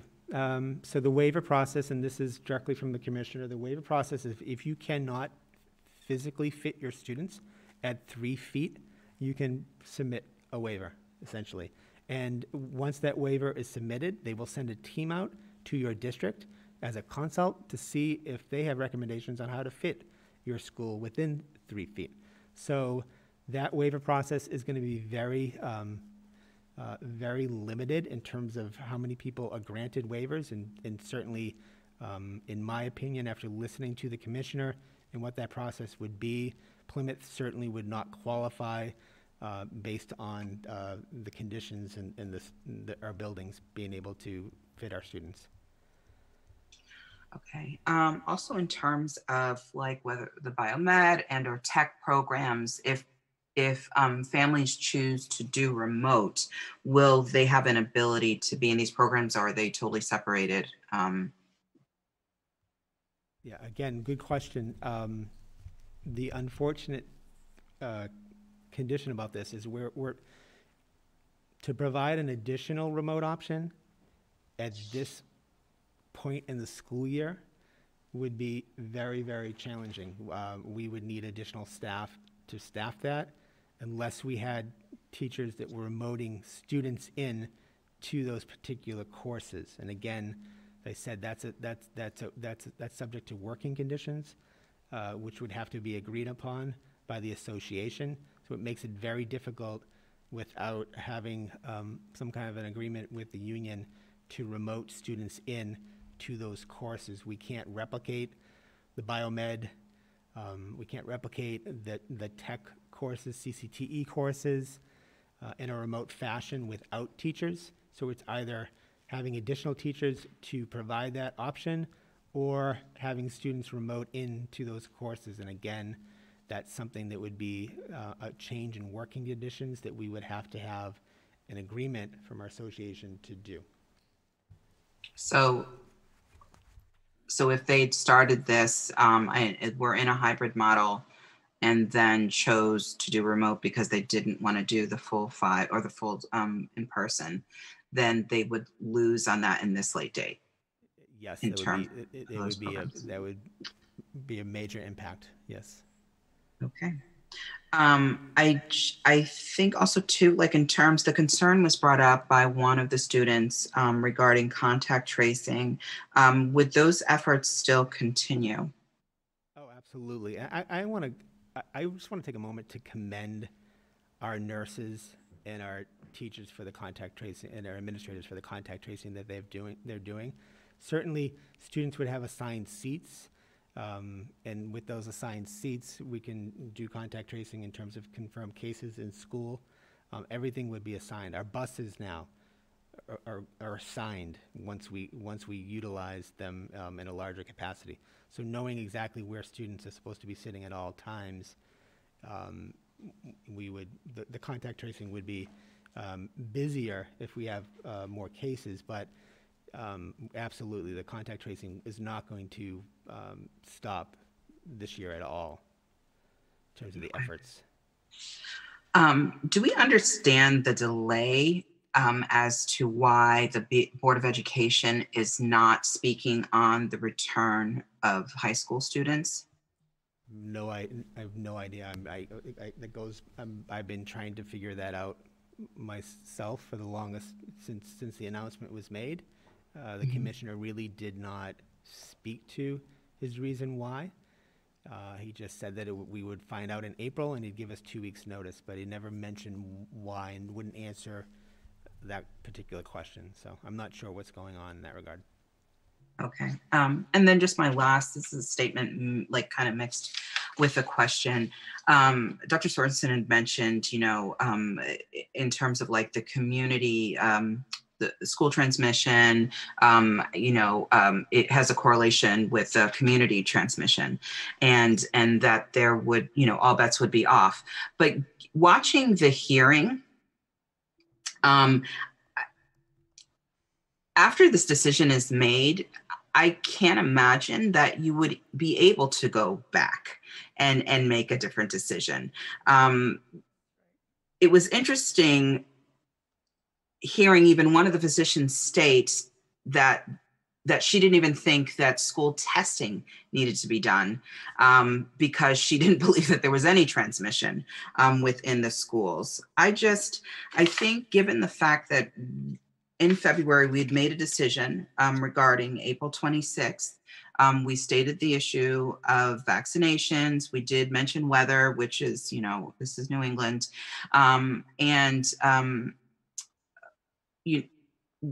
We haven't necessarily like honored all of those like stipulations that we placed. So I think it's, I don't know, just given, I don't see why. I understand April 12th is the beginning of the like a quarter or whichever, but I'm trying to understand the rush specifically with high school students. If we haven't gotten, you know, any of that information from the Board of Education. We have Mr. Morgan raised his hand first and then Mr. Pisano. Oh, do you want to go ahead? Yeah, you haven't spoken yet, so go ahead. I'm trying to be fair here. One of the things I want to dig into, Dr. Campbell, is the idea of students being able to remote in. I mean, no matter what side of this you're on, whether we decide to do this on the 12th or the 26th or, you know, next fall, it's a mathematical certainty that you're going to have a much higher incidence of quarantine students. I mean, you do the math. Last week there were 3 kids at Plymouth North. Yep. With 3-foot spacing, you would have conservatively had probably 130 kids quarantined. Aggressive math, pretty good, like 192. That's simple math. And 2 weeks ago or 3 weeks ago, you said that you still had to work something out with the teachers. You said the same thing today. That's a giant gap that you're still saying has to be worked out. And you're asking us to make a decision today with something that's a giant gap that isn't worked out yet. They just can't hear at home, sorry. What's the, Yes, and I'm not. What's the timeline for getting that worked out? That's a huge gap for me. Regardless of when this committee agrees to return students, at this point, I'm not very optimistic that we will get an agreement to that, which would be a concern if it was May 3rd or April 12th. Yeah. I appreciate that honesty. Yep, no, I just, we've had, yeah. Then, yeah, I mean, that's, like I said, then, I mean. That is my biggest concern. Yeah, it's not like we're talking like going from 10 kids quarantined to 20. This is, we're talking hundreds. I mean, that's a big problem for me. The other thing is, I don't, but I'm really only concerned with the high schools at this point. If I look at, you know, the middle schools, all the data, the prep, the surveys, both family, staff, you know, it's pretty clear. Notwithstanding the death requirement anyway, so really just, it isn't even a decision for us to make at this point other than what date we choose. But with the high schools, to me, that between the students and the staff, there's no way you can look at that data and say there's overwhelming support to go back. And I don't understand what was the point of surveying high school students if we're not gonna even take into consideration. And I'm not saying I'm a hard no here, but to just look at this data today and be asked to make a decision on the 12th doesn't seem reasonable to me. We did these surveys for a reason. We should consider them and take time to make this decision. Yes, yes, and you're right, that we had, there clearly was more concern from our teachers and students at the high school level than the families at the high school level. Yep. I'm still getting comments that people aren't able to hear us at home, so I don't know if we just need to be careful more, talk to our mics, or if there's a sound issue. But Just me or everybody? well, I asked if it was better when you did this, and they said no. So I don't know. Same here. Mr. Morgan? Thank you. Dr. Campbell, I know there was a spike after the Christmas vacation, particularly due to one event. Yep. Did we see a significant spike after the February vacation? No. So my only comment is I thought that was the case. Also, you know, if families and students feel comfortable to go on island vacations and go to Florida, they should feel comfortable going to our schools where we have all these protocols in place. And, you know, that's all I have to say about that. Dr. Sorensen?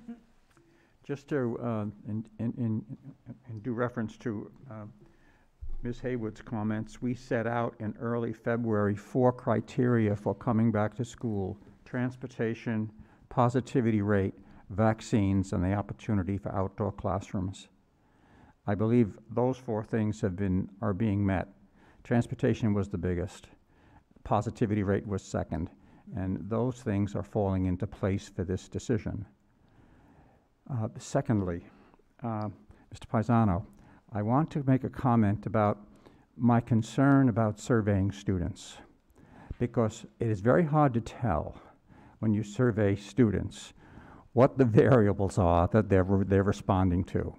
They may not only be responding to their health, they could be responding to their workload or their homework or their social interactions. So I agree with your point. Surveying adolescents doesn't make a lot of sense to me because you never know what they're thinking. Mrs. Burgess? All I wanted to say is, I mean, the state really has said we needed to do this. So what are we arguing about? We've done everything that's proper and right. Mm-hmm. And I think that we have to work out the issues for those few who can't do it. We do have to do something about that. But really, everybody has to go back to school, and the state has taken away the programs that they have, so it isn't going to happen any different anyway. Well, they haven't high school yet. That's part of the problem. They haven't said anything. They haven't come up with what they're going to do. They're meeting the 26th of April is their next meeting. But I think they said everybody was to be to school. Mm-hmm. Yeah. It's just a matter of when. Right, and figuring out the logistics. But I know the their next commissioner meeting is the 26th of April. I believe the commissioner has the authority now to determine. Yeah, I think. He doesn't need the boards. He's already granted the board has already approved him. Yeah. The regulations and given him the authority to come up with the transition plan. And notice he made the announcement after the last board meeting regarding his middle school. He did not present that to the board specifically. Yeah, I think it even said that local school boards don't even have the authority. If they say you're going back, you're going back. It's binding. Yeah. Yeah. Whatever the commissioner says will be binding. Yep. Ms. Badger? I just wanted to say, just for Dr. Sorensen's comment about the survey, and I understand what you're saying about adolescents and the different viewpoints, but I think you can say that about every human being on the planet. You don't know where they're coming from, where they are, where their worldview is, what they're going through when they answer a survey. I mean, surveys are great. We all use them for our studies and things that we've done, but there's no way knowing where anybody at any age is thinking and feeling when they're filling something out. Any other? Can I ask a question? Yes. When Dr. is the last day of classes for seniors? Not their finals, but their last day of classes? May 28th. May 20 what? May 28th is the last day. I had a question. I was really hoping to see the comments, and I know that you said there were thousands of them, and I still would like to read them. I've had a lot of people ask us to make sure, you know, that you get a chance to read the comments, and I would like to still see them. I know there was no time before this vote to actually read the comments, but I think it would help us. I could extract them into an Excel sheet for you to look at. That would be the only way that I'd be able to do that. Yeah, that's one thing that I was really looking for when I was going in here, Ms. Badger. I mean, these are the themes that came out of that. Yeah, sure. I know, but I know that I would like to have read the individual comments. Ms. Badger? Sorry, it just left me. Yeah, and then it was gone. Sorry. Does anybody have anything else? Any other questions?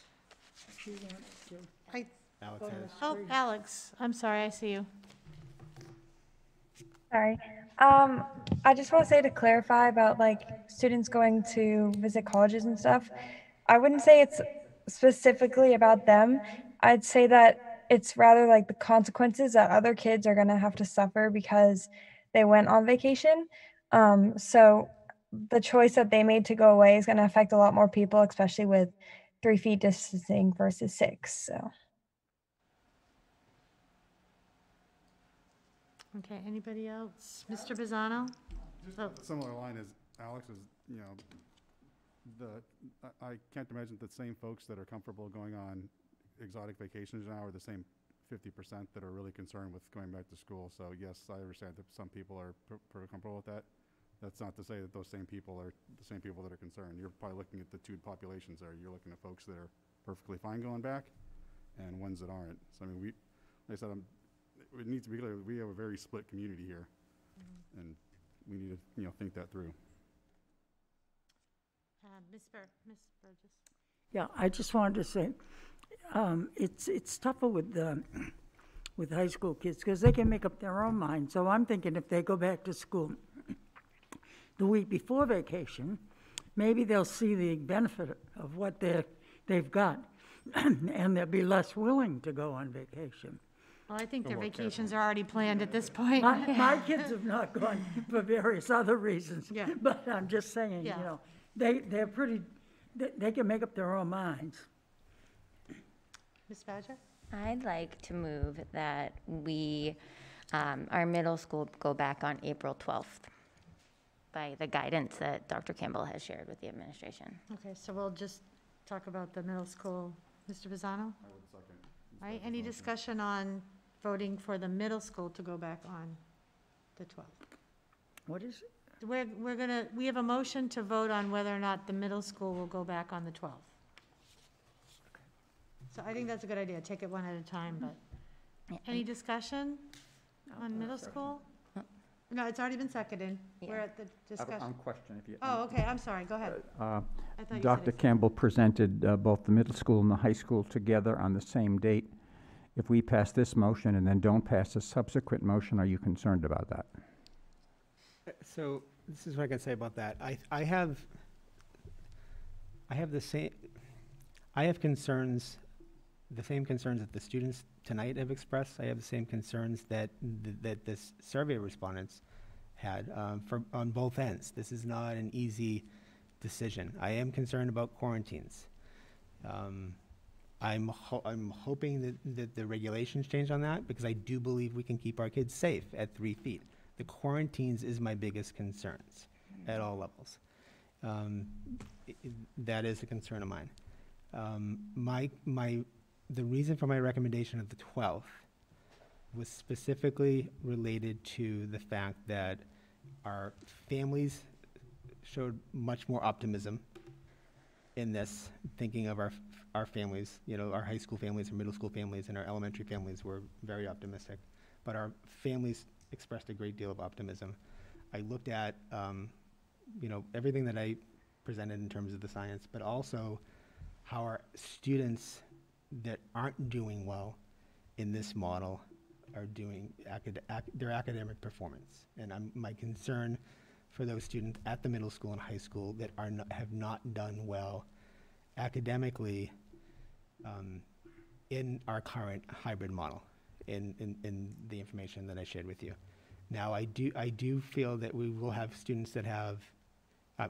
It does not take away from the fact that I'm concerned about the quarantines. It does not take away from the fact that I know that students are having difficulty with the idea of coming back and have concerns. But they're very split. Our students are clearly very split, and I don't think that would change if we surveyed them again. Again, my concern about the high school is how the students are doing in terms of their academics. May I follow up, because I Yes. didn't get an answer to my question? Oh, sorry. If the middle school motion were to pass, Yes. and a subsequent motion were to fail, that is, high school would wait longer to come back. You're presenting them as one recommendation. Can you see a difficulty in us passing one motion and not the other? Well, I think the difficulty is not knowing when the high school students would come back and whether or not we're going to be able to successfully support those students that are not doing well in the hybrid model. Could you say that again, please? Yeah, The please talk into the difficulty would be not pass. The fact that you pass the middle school students, that's not a problem. Not knowing when the high school students would return to a full model. My concern is the students that are not doing well academically in the hybrid model. And my recommendation was to have them come back at the beginning of the term in order to try to have a fresh start with them and to have more contact. I think what this pandemic has demonstrated to us is the power of the classroom teacher. And at our high schools, our students have one physical contact day with their teachers in the given week. For some of our students, they have done quite well in this model. They can manage their time, their executive functioning skills are strong, and emotionally they've been able to handle, and I think they feel safer. And I can appreciate that. I really, really can appreciate that. As I presented in the survey data, we have students that are concerned emotionally on both ends, on both ends of the spectrum here in terms of their opinions, whether or not to go back. We do have students that aren't doing well in the hybrid model. We have tried to bring in students that are high needs, and we've increased that. But at some point, you saturate a classroom, and if you don't have all, you can only go so far at 6 feet when you have so many students that are not doing well academically. And if you want to bring more kids, if we were to just address the students that are not doing well and saying you're coming back in, we're creating an instructional situation where our teachers couldn't do that, particularly at the high school level. But that's my biggest concern, Dr. Sorensen. Right. May I ask one more question? I'm sorry. Sure. Can you say something, bring us up to date on vaccinations, please, for staff? Yes, thank you. So we had 900. So we did a survey after I found out about Brewster Ambulance, and the Brewster is still looking to get approved. I had a correspondence with them on Sunday. Have not gotten word on that yet. That was quite some time ago when we had those conversations. So since then, we've had a lot of vaccination appointments open up. CVS, the federal partnership with pharmacies, has really opened the doors to vaccinations. So of the 900 people that showed initial interest of the vaccine through Brewster, I inquired again over the weekend with them directly by email to 900 individuals. As of 5 o'clock this afternoon, I had 613 people get back to me. And of the 613 people, 75% of them have already either been vaccinated with 1 dose or have a scheduled appointment. So it's very optimistic there. I also sent out another opportunity this afternoon that I learned about from Representative Lenatra for a local provider that tends to have additional doses available, excess doses, and we've created a list for them to get vaccinated as well. So it's definitely trending in a very positive way, Dr. Sorensen. Thank you. You're welcome. I have a couple of questions, but now I'm confused if we should ask questions just about the middle school, because that's where the motion is. Because my questions are about the high school, so I'll keep those for afterwards. You can't hear? Yeah, I couldn't hear you. I Well, said, you I had have your a couple answer. questions that have come up, but it's more high school questions, and the motion on the table is about middle school, so I'm gonna wait and ask my questions after we take the vote. Are there any more discussions on this vote? No? Okay, so the motion on the table is to bring back the middle school on April 12th, which originally we said we were gonna do a tiered approach, and that would make it a true. Okay, so we'll go ahead. Dr. Sorensen? No. Ms. Badger? Yes. Mr. Morgan?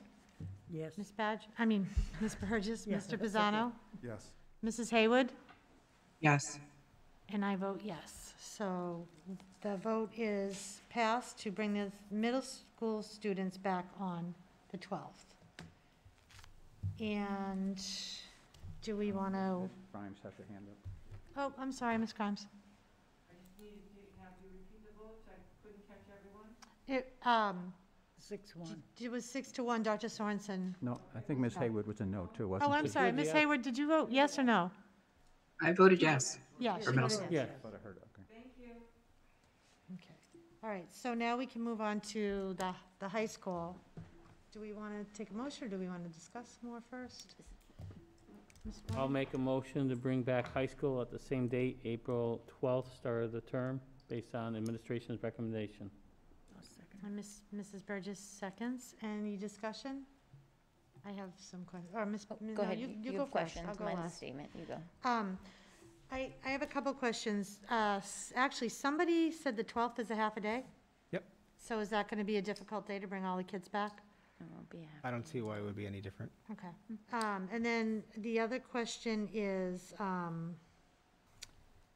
for the tech kids, if you have a family that does not want to, for whatever reason, for health reasons, come back, they're going to technically miss about a month of their tech program, right? And you had said earlier that there's no Sure. really way to do that in the full remote model. Correct. But is there any way that they would be able to make up that time?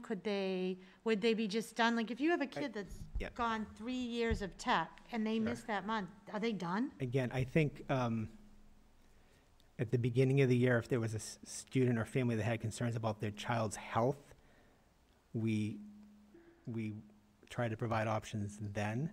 I honestly, there are only so many resources that we have available to us in order to replicate the program of studies at the high school for students who would elect now to go remote. So whether it's April 12th, May 3rd, or any time before the end of the year, for families that don't want their children in at 3 feet, it is going to be extremely difficult to replicate what they're currently doing in their class. There are just no resources. We would need additional staff. The reason why we did a remote academy at the elementary level is because it's much more manageable to do, unless you're remoting students into the classroom.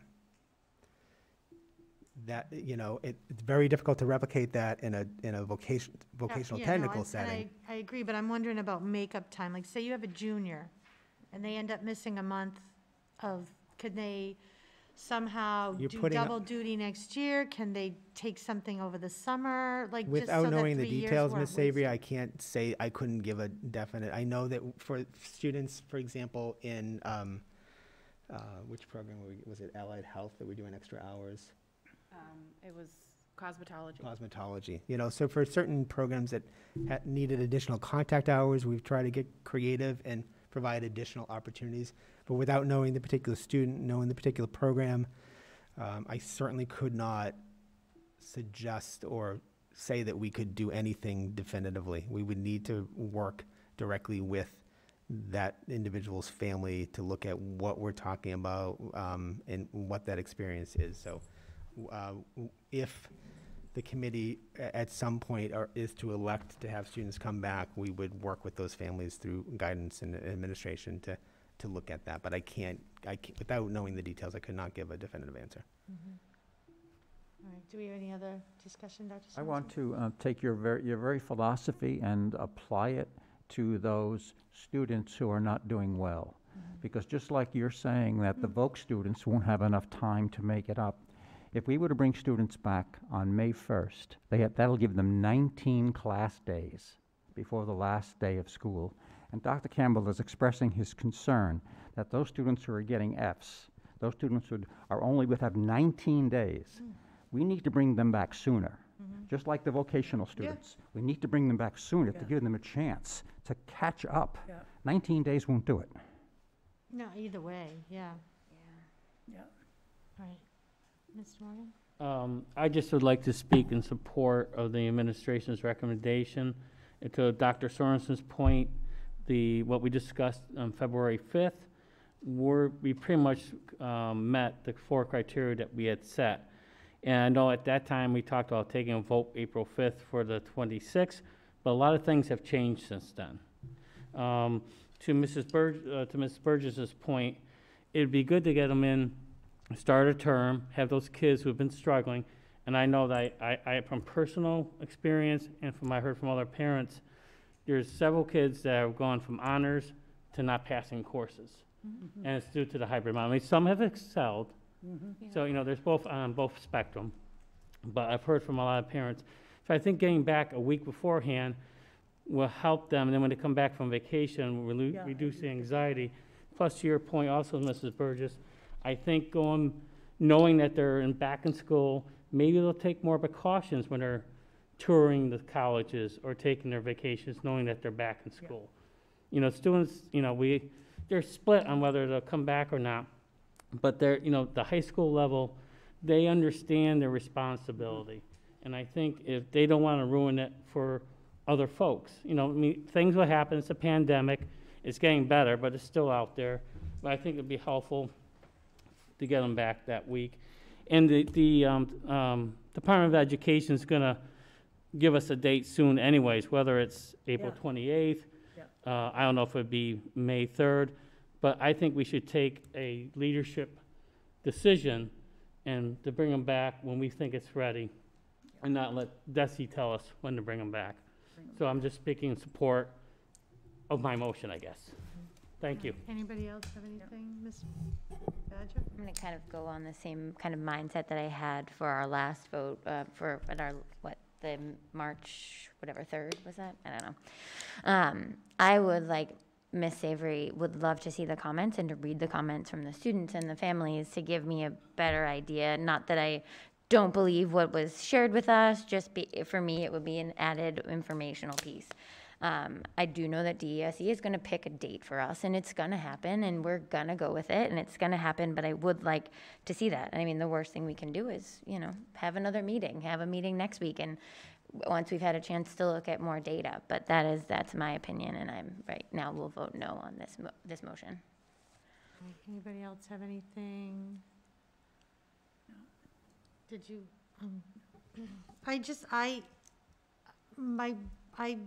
I'm still kind of. There's just a lot of information that we have to absorb, and I'm wondering if we can't. Like Ms. Badger said, we can say this is going to be the date, start preparing, but have our official decision once we get a chance to do this and see how next week. Also, you know, we're saying that the transmission is low. And I'm kind of just throwing out everybody's questions that people have asked me over the week as well as some of mine. But, you know, too, like, we're saying that transmission is low, but the kids haven't gone back 3 feet yet. You know, and we could not wait, the way I know that's a bad word, but just see how it goes when we bring the elementary school kids back too, and see if anything changes.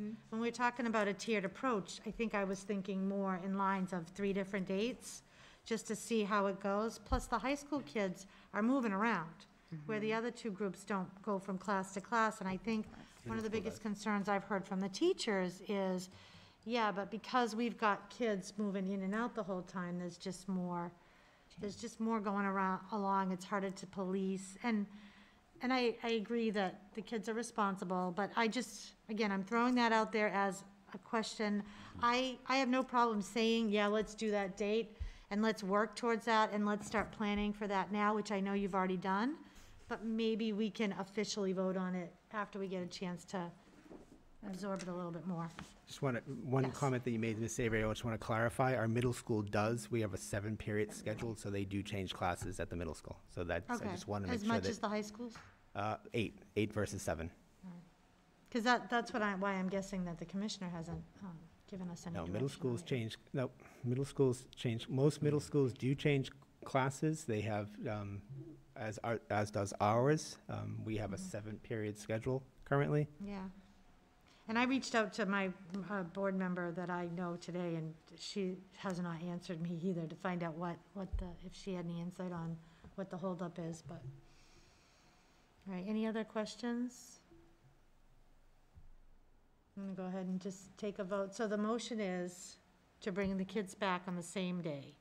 Yeah, April 12th. And again, I think I have no problem doing that, but I don't want to make the decision. I want to read all the data first. So, Dr. Sorensen? Yes.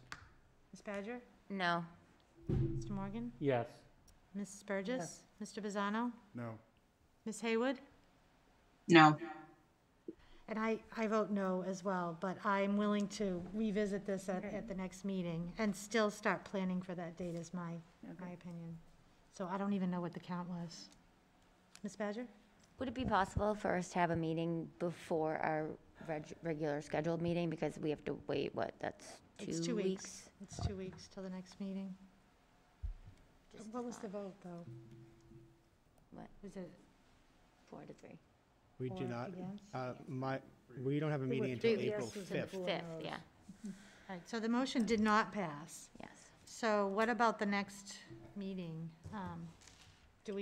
Are we able to schedule another meeting once we have a chance to absorb this presentation a little bit more and get the comments? Like in a week? 22nd. I'm just putting it out there to you guys. I mean, we had the summary, Dr. Campbell by us from the surveys. We have the We percentages. didn't So see the comments, though.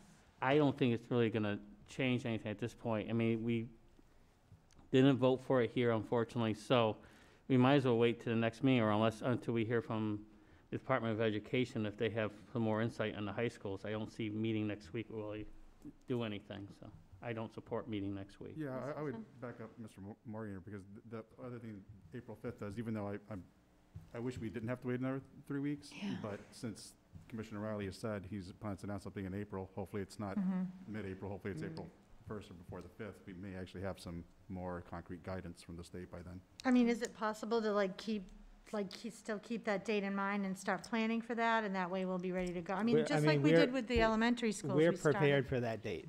Right. We are prepared for that date. It's a matter of letting our transportation know.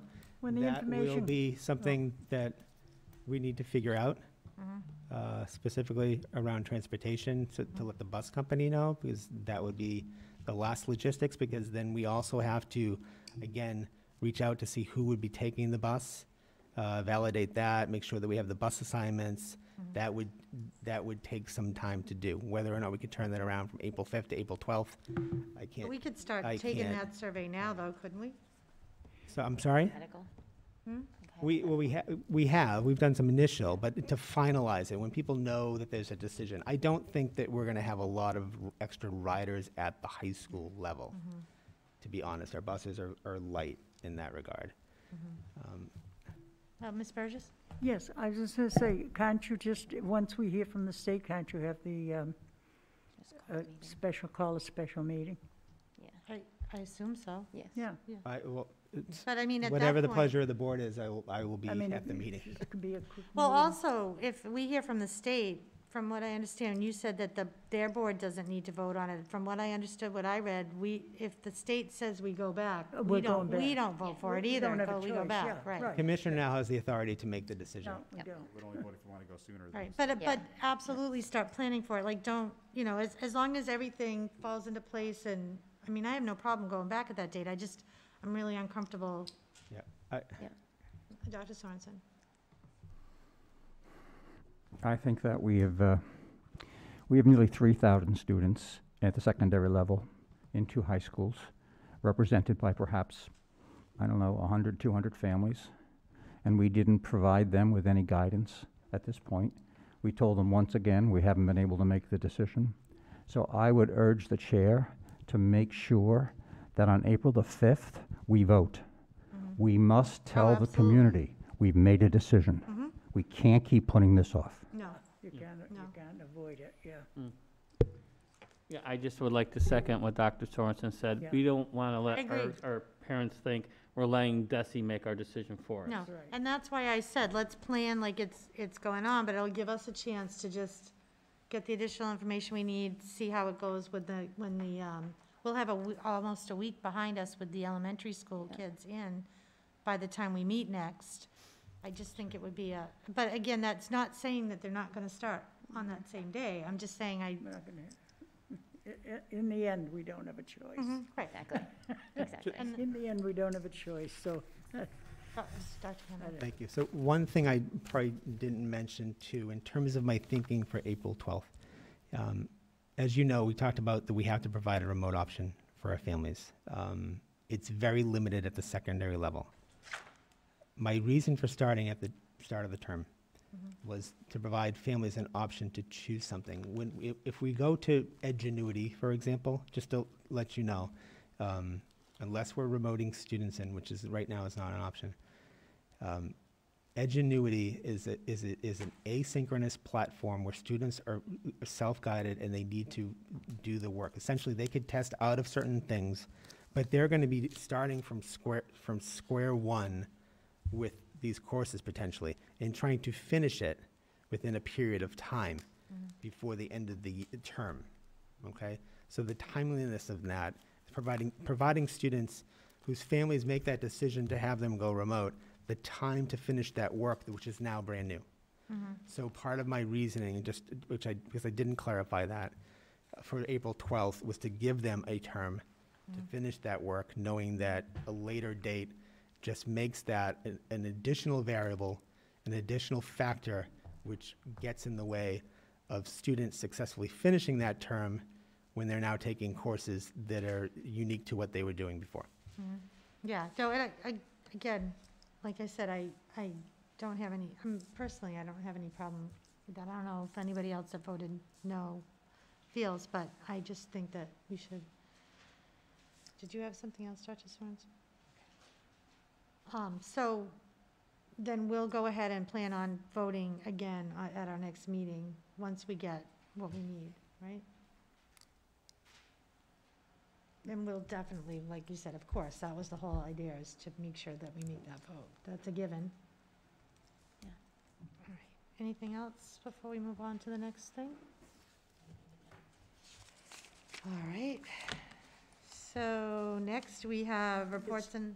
Time for a break, it's after. Oh, all right, yeah. So I want to take a quick 5-minute break. We'll come back at 9:15. Yep. Perfect, thank you. Thank you. Yeah, Luis, they're still saying that you're.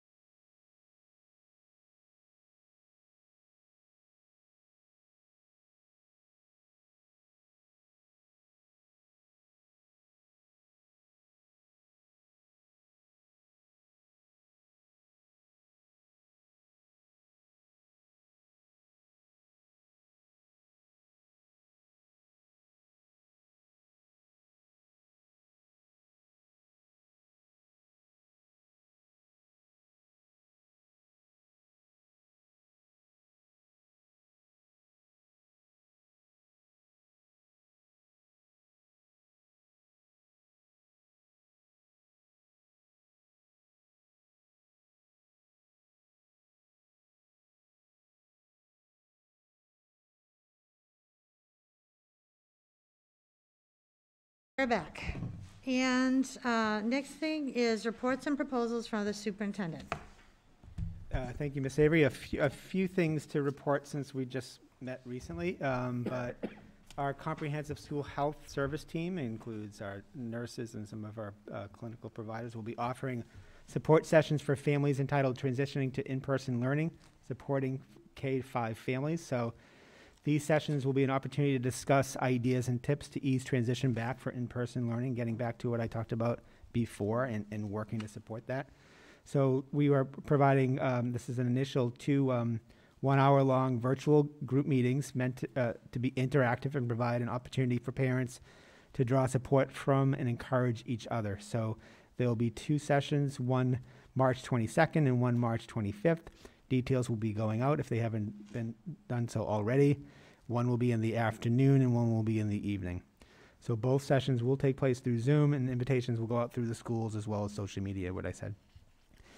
I've talked a lot about farmers to families here, about the food deprivation that we see in our community and this great opportunity to engage with this federally supported program. So it's a go. We're going to start this Saturday, actually. So we will be a distribution partner with the USDA's Farmers to Family program, which serves all families who are facing food insecurity challenges.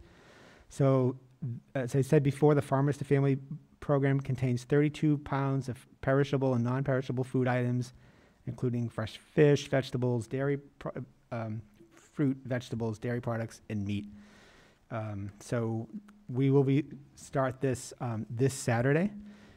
We have surveyed our families and set a registration process. We have hundreds of families that are in need of food that have already signed up. We have a team of 40 student volunteers that we're going to be using on Saturday to start this off in phases. Great pour out of student interest in getting involved in this. The Sunrise Rotary that I'm involved in is expressed support.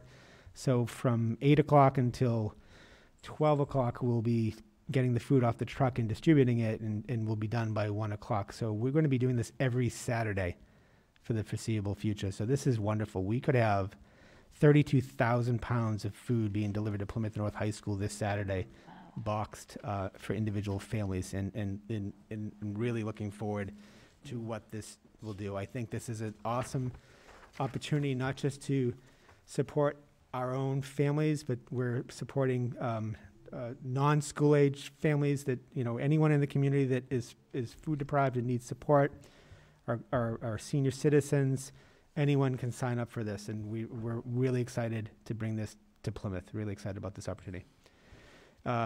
We'll be capturing this opportunity, and we'll be sharing that out more and more. Diversity Committee, the Diversity Committee webpage has been shared.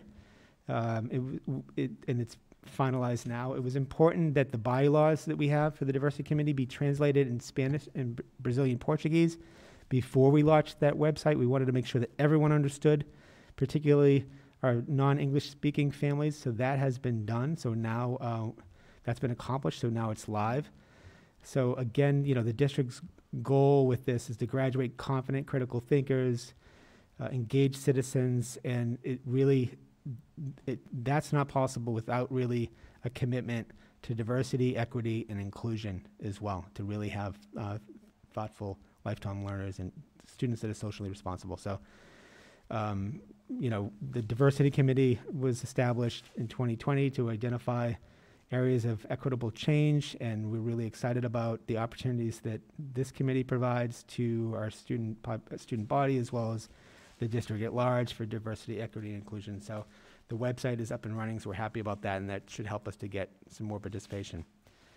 Just a reminder that next Tuesday, the last thing I have to say is next Tuesday, March 23rd at 6 p.m., we will have a joint session with the Select Board via Zoom. The topic will be collective bargaining. So this meeting will be held virtually for all of us, and we'll get the Zoom information out to everyone the morning of the 23rd. So that's when that information will be shared with us. So again, just to mark your calendars for next Tuesday, March 23rd. And that's all I have this evening, Ms. Avery. Do we have a question? Yeah, the farmers program, I think it's awesome. Where do families get more information on that? So we pushed that out through social media. We did a social media blitz twice through our office, bless you, to see who was interested. The initial response, we had over 330 families that were interested in that, and we pushed it out again. We also worked with the Old Colony Memorial to try to get information out. And you can also go to their website. I don't have that in front of me, but we'll push that out through social media as well, through our Facebook, Instagram, Twitter pages. Thank you. You're welcome. Anything else? Anybody else? All right. Thank you. Next, we have.